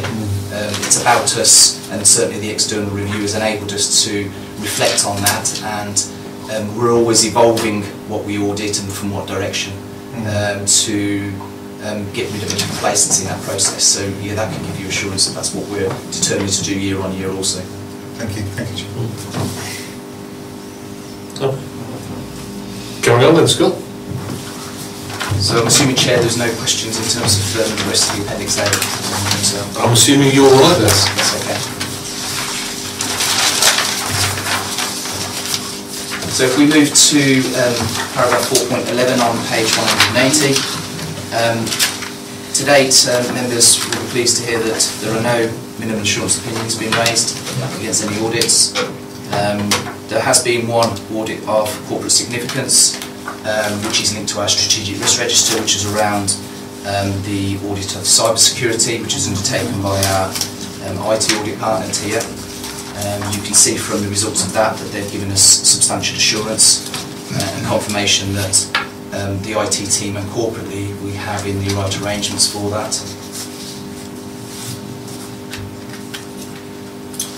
In terms of then the issues that have been raised in the annual audit review that I presented to this committee in June, at the time of that report, cash and banking arrangements, and I'm sorry, I'm now onto the next page, into paragraph 4.12. Cash and banking arrangements have been resolved at the time of this report, and the two remaining areas, good progress is being made by management and looking at the comprehensive infrastructure levy and HR people management, and we're due to do some follow-up shortly on those, and we'll report back to members in our next progress report.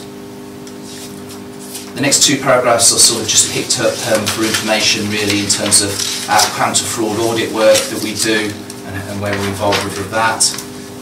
Some of that work will be captured by management in their annual report at the end of the year. So we don't go into too many specifics in terms of the investigations that may have started or been ongoing.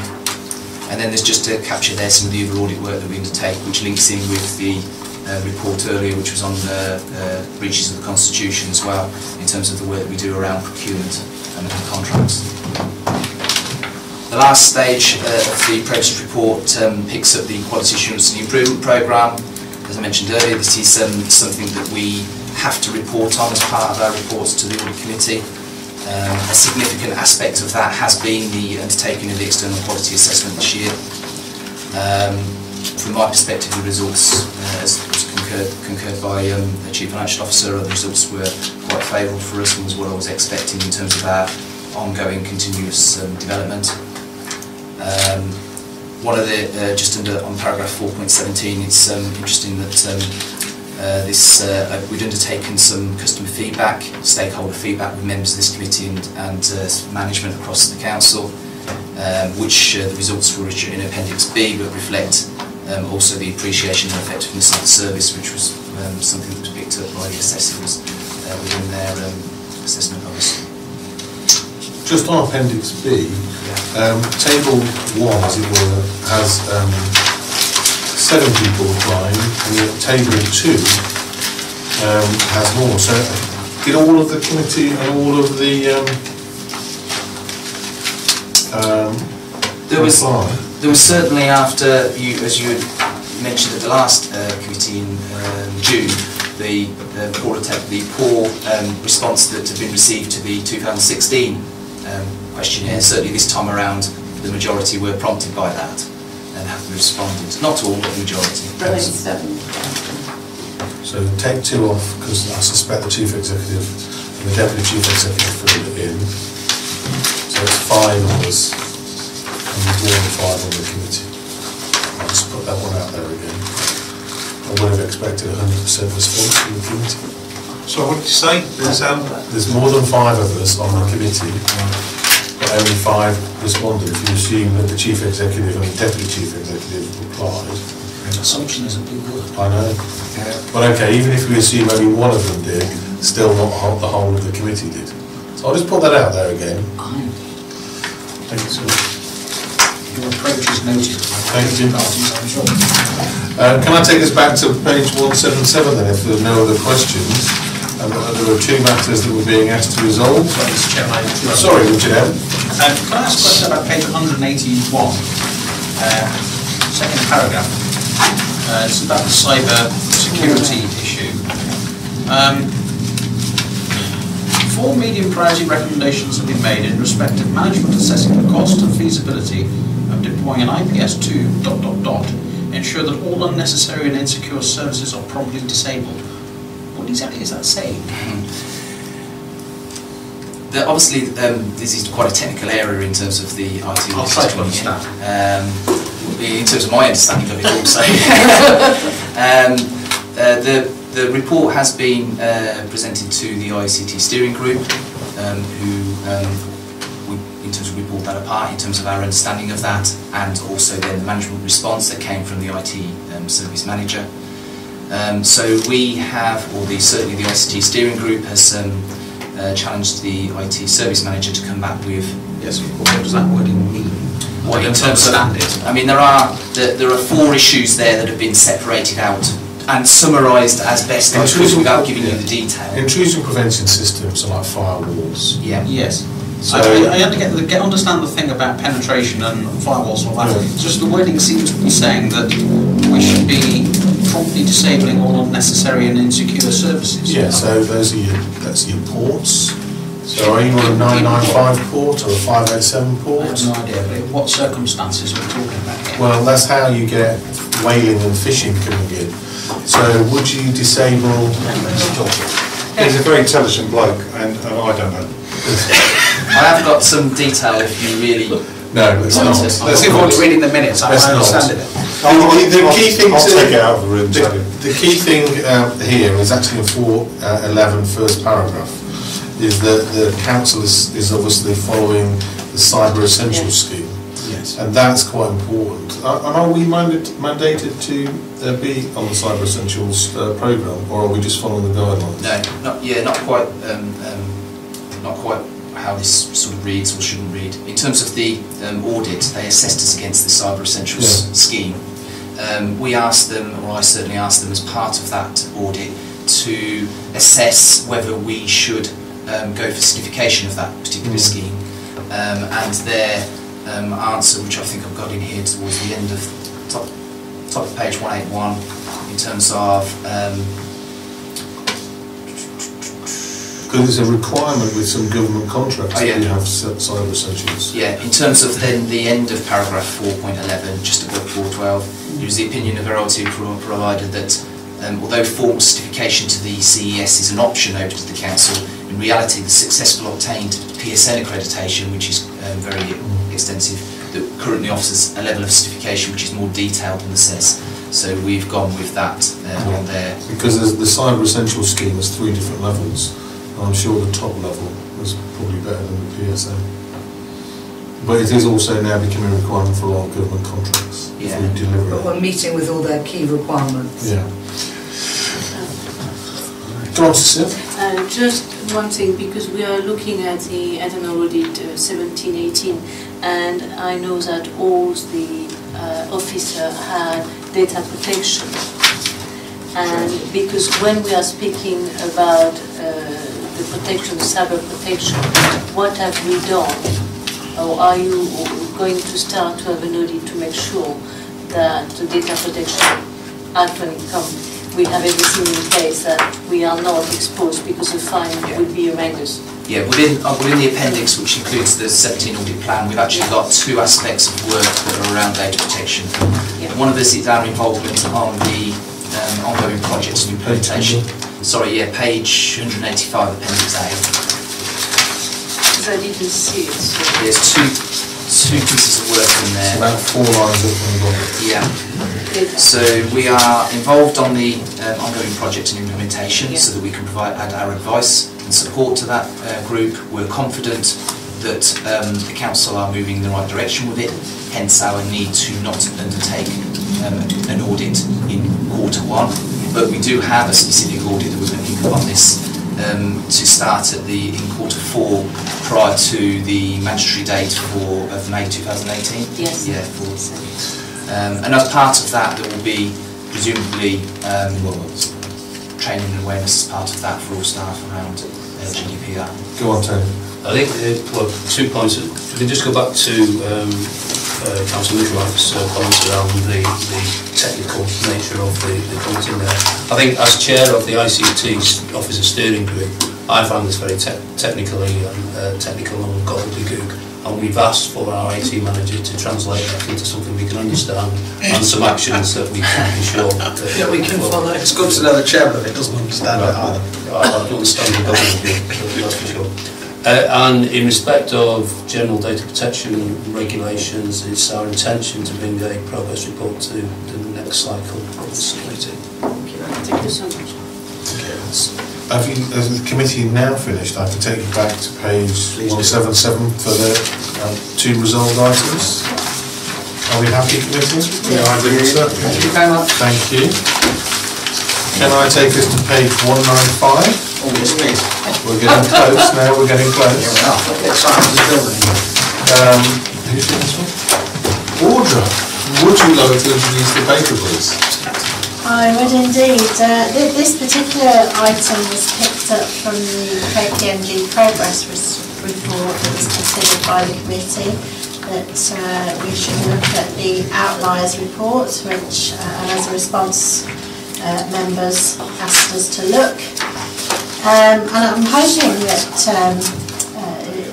read all through this, you'll see that I've highlighted in particular what they are, but more in particular as to why it's very difficult to use them or take anything from them in terms of going forward.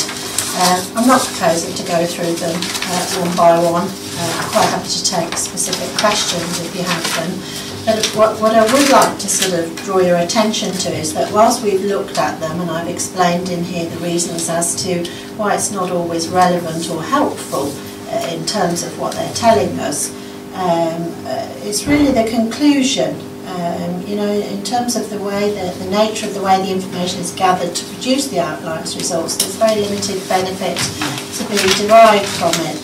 And it really is of more importance when considering value for money, the actual opinion provided by KPMG, who do look at these things, but their overall opinions. So I'm happy to take questions, Chair. Thank you. I think, Chairman, can I just add a point to Order's presentation, and just to the committee remind themselves that they have endorsed the KPMG's value for money conclusion earlier on in the meeting. Tony employs his get out of jail free card. He does, yeah. Don't collect £200 as your best friend. The committee, any questions? The only thing to note is actually the table is quite positive for the council, which endorses some of the comments that were made earlier. However, on that basis, I would take you back to page 195. We note the report. Sorry, hang on a minute. In what way is the table positive for the council? Well, the average per head, so we're in the highest 5% of councils, on the top 4, and the spend on street cleaning, which is explained across the way, which is now £0 per head. So actually, if somebody says to you, you know, we're not spending much on waste collection, which relates to the 1,124 complaints we've had, actually we spend more than what they might say is that we're wasting an awful lot of money at spending twice as much as what they might do, but I think you can spin it, Richard, I'm sure. Yeah, I spin it by saying that clearly we didn't fill in the form properly. If you look at 4.3.2. I couldn't possibly comment about Order's competence. Sorry, so filling in the form. I wasn't making any comment on Order's competence. It's Members, I'd kind of take you back to the financial statements, if I may, and one of the biggest changes in there, and you've picked it up yourself, in the way that we report now, or they want us to report, relates more about the way this council is run and how we are set up. But what it does do is it takes away the ability for a reader of those accounts, if you like, to compare. And we do many things that are different, and this outliers report really shows that in terms of the way that we collect some of the data together and interpretation as to what category it falls into. I don't believe there was a mistake. It's possible that there was a mistake, but the whole point is we all do things very differently now, and the accounts in the way that they're presented makes it almost impossible for readers of those statements to make comparisons, and this is just an example of that, it really does have very limited benefit in terms of what you can take from it. And that limited benefit is there. Yeah, but the purpose of the RO form is to standardise, isn't it, across the... every council's supposed to fill the thing in the same way. Absolutely, and I'll guarantee you, as I'm sure you know from before, Richard, that many councils will interpret and fill them in differently. They do. Fabio. Thank you.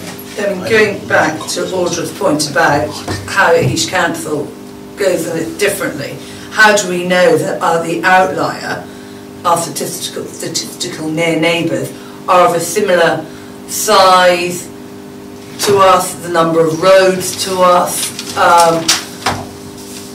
You don't. So therefore, the value, though we can note it, is it of value? It's a nice soundbite. I think, sorry Chairman, if I may, I think it was you as a committee who called for this information. I think at the time we suggested it would be of little value. I think maybe we've learned from that, maybe our learning from this is that we don't ask again. Richard, yes, it's just a question really about do we have like when police forces are set up, they're set up in similar groups. Like they do all the data and that, so they're all similar size, similar population and that. Do they do that with councils as well? Yes, audit families. Audit families, oh, yeah, okay. Just did we resolve that, Maria, or not? Have we done it? No, you haven't yet. Right, I'll take us back then, committee. I think we note it, Mr. Chairman. So can we note it? Yeah. Are we all agreed? Agreed, thank you. We then go to page 201, which I think I'm introducing as the chairman of the council. We've got tons of questions about this. Right. The first thing I draw your attention to is Roman numerals 1 through 6, which is what we're supposed to be doing. And then A through F is what I think we've done, led by Tony, of course. We've kind of taken a view on self-assessment of effectiveness because the rules have changed. So I'll let Tony explain that a bit better. Thank you, Chair. It's set out on page 203, actually, the paragraph headed up Committee Self-Assessment of Effectiveness. So the regulations have changed. It's no longer a requirement that the committee produce an annual self-assessment of effectiveness. We used to include it in part of the review, the effectiveness of internal audit was an annual review we used to do to the committee. Your own self-assessment was part of that review.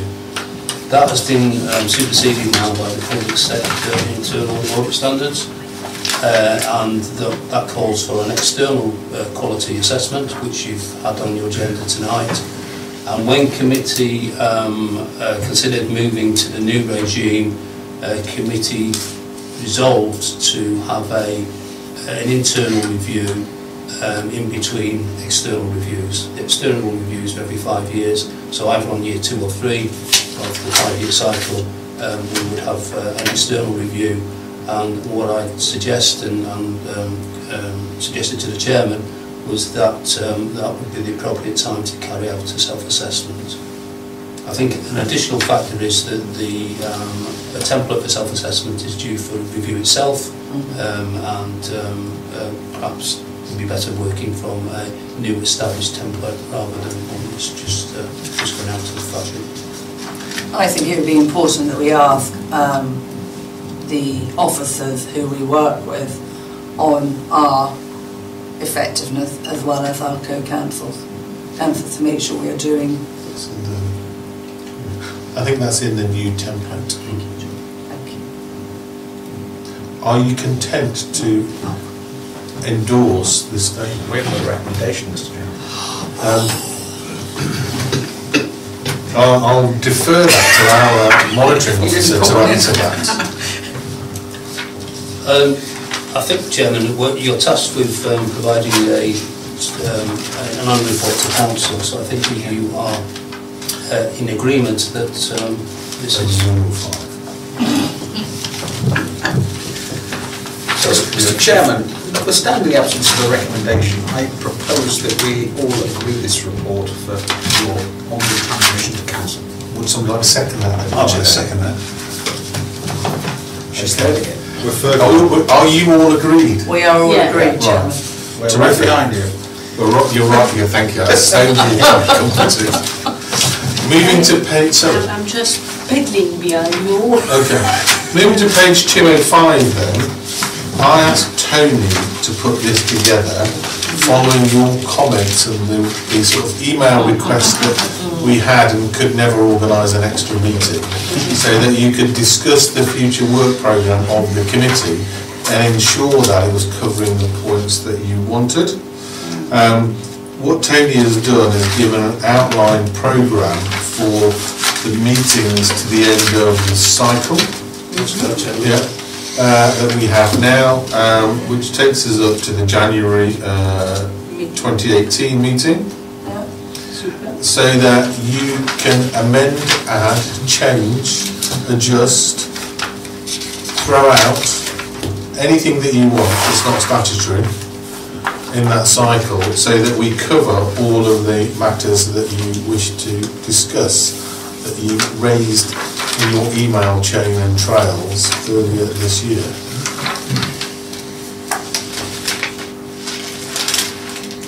The one area that's not there is risk management.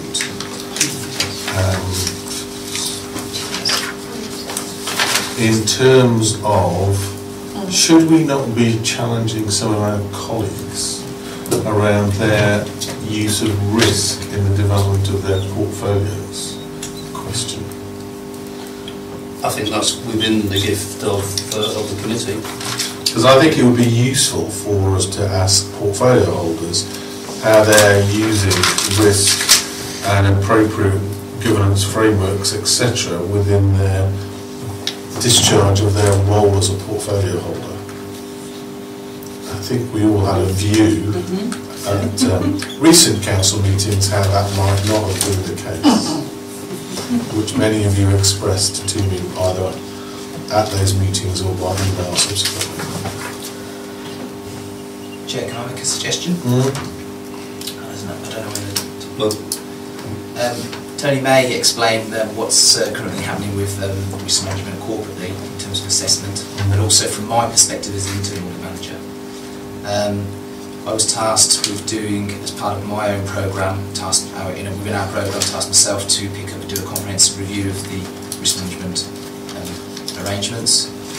That is a duty of mine to provide an opinion to the committee at the end of the year. Part of that, I don't know who's, in terms of the Zurich report, who instigated that, who's sponsored that? I am. Tony's sponsored for a Zurich, our insurers to do a health check of our risk management arrangements. Some of you were involved in the interviews of that. We've also, there will be a report that comes from that. One of the things that I would like to do as part of that is to overlay some additional enhancements or recommendations as part of that. And maybe it would be an opportune moment for members to consider the risk management response to that report at a future meeting before deciding on how whether they want to have portfolio holders or others coming to this committee. So what you do next, and then I'll open the floor. I think just to expand slightly on what Scott's saying, yes, I think within the work programme, the risk management health check is included in the January meeting. The assessment was recently carried out, and I have seen very recently a draft of the report. It's not a final report yet, and that does pick up on some of the issues around risk ownership by portfolio holders, and I suspect there will be an action plan that will pick up those issues for committee's consideration at your next meeting. Okay. Comments? Colleagues? Yeah, we're sure not duplicating, so presumably that there is a risk register for the organisation. So what is the point then of a second?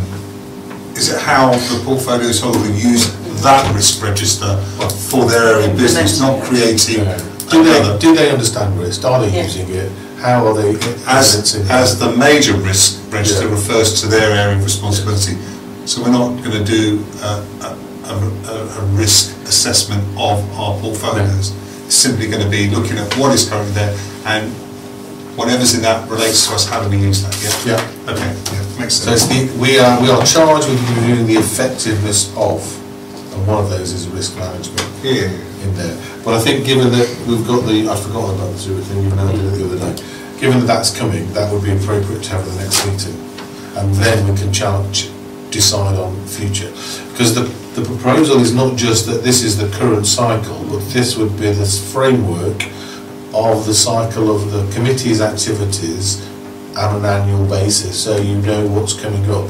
Clearly we can always add and change it, and annually I'd like us to formally endorse the annual cycle so that you know what's on the agenda, and we don't have the email trail and correspondence that we had earlier in the year when we were all trying belatedly to get together, so you know what's happening. Yeah?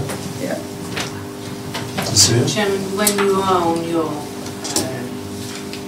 annual thing, as you know, I am responsible for the member development, so I think it would be a good idea if the members have a refreshment of how to read an audit report or something that is, because as Audra said, for a lot of members it is difficult, so could we have something?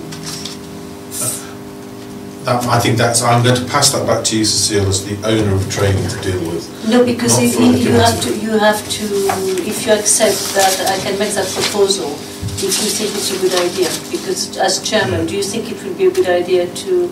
I think trying to get people to come to a training session and how to read our financial statement, you might get very few takers.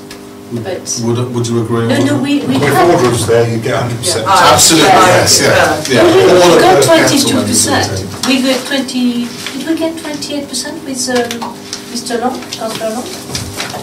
The 28 members coming up. Councillor Long was certainly vociferous in rounding yours up. I can't deny. So can I take that one under advisement, Cecile? So I will do that. Thank you. Okay, Richard. Thank you, Mr. Chairman. I think this is an extremely useful document as a planner for what we're going to do in future months and years. I've got a few things I would suggest that might be worth considering. One of them is, and picking up the point about risk, which I think should be on the list, should there be something on here about performance management?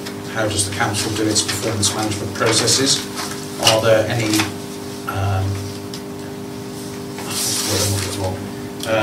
exception reports that perhaps should be generated and come to this committee? That's the first point. The second point is where there is any form of external regulatory inspection of the council, thinking things like the Information Commissioner in respect of Data Protection Act. I don't know who it is who does RIPA, the regulation, who does that? Who does RIPA? It's a judge gets sent in to do an evaluation, doesn't it? And thirdly, the Ombudsman, who produces an annual report. Should those sorts of things be coming to us when we receive those reports or there are breaches? The third thing, an old chestnut for me I know, is this council owns a company in the shape of T-Decal. Yes, I know it's in the process possibly of being wound up, but it's a valuable asset that belongs to this council. We should have some oversight of how that works and how it regulates its own governance processes. So, 3 items. Tony, can I ask you to consider how we might include those in the process and come back with some views for us? But in principle, you're accepting the table as presented for this year and as a template for next year? I think it's an excellent step forward. Chairman, I'll certainly come back on 2 of them. I don't know if colleagues can help on with the 3rd one, but if not, we can get back and come back to you on that.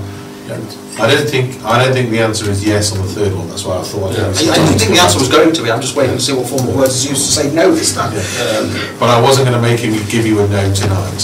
No, well, I'm not able to give you a definitive answer on that one tonight.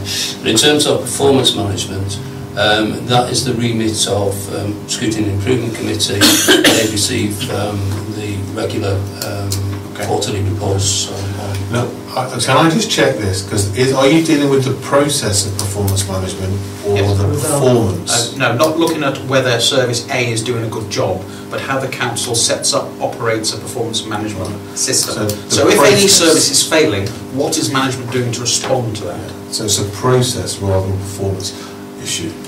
Yeah. Just to be clear, Yes. that they are 2 different things. I think, Chairman, if I may suggest that Councillor McWright has a word with Councillor Morgan. Fortunately, he's not here today as Chair of Scrutiny and Improvement. He has done a lot of work on the process. I wasn't looking to develop my own knowledge. I was thinking it's something that the committee perhaps should have a pilot. So rather than answer now, could you, because I know you're our new monitoring officer, it'll take time to consider this, would you like to come back with an answer at our next meeting? I will, Chairman. How's that? Okay. Are you happy with that? I am indeed. Thank you, Mr. Chairman. On the second point, on external regulatory inspections, this committee does receive those reports. You've received the local government ombudsman's letter this evening. You receive the RIPA and any other information issues as part of the annual information report. So, just for clarification there, if there was a data breach and we were reported to the ICI, would that only come to us annually, or would we be told at the time of the data breach and judgment? It would be reported annually under the current practice. Given the potential for reputational harm and financial harm, should that not be brought immediately to us or the next meeting? Can I again ask you to consider that? Can I just clarify that? Are you saying we've had the Ombudsman's annual letter tonight? Have I slept through that? Appendix 2 of? It's about page 180. Chairman, you haven't had the actual letter, you've had the stats. The stats, right. Yeah. No, the Ombudsman sends us an annual report, doesn't he? Yeah. I think that an anodized letter. Well, a letter, yeah, but it's still a formal document. That letter should come to this committee, I am suggesting. I mean, an adverse criticism of the council by the Ombudsman is a public interest thing. The media will pick it up. Yeah. It's something we should be interested in.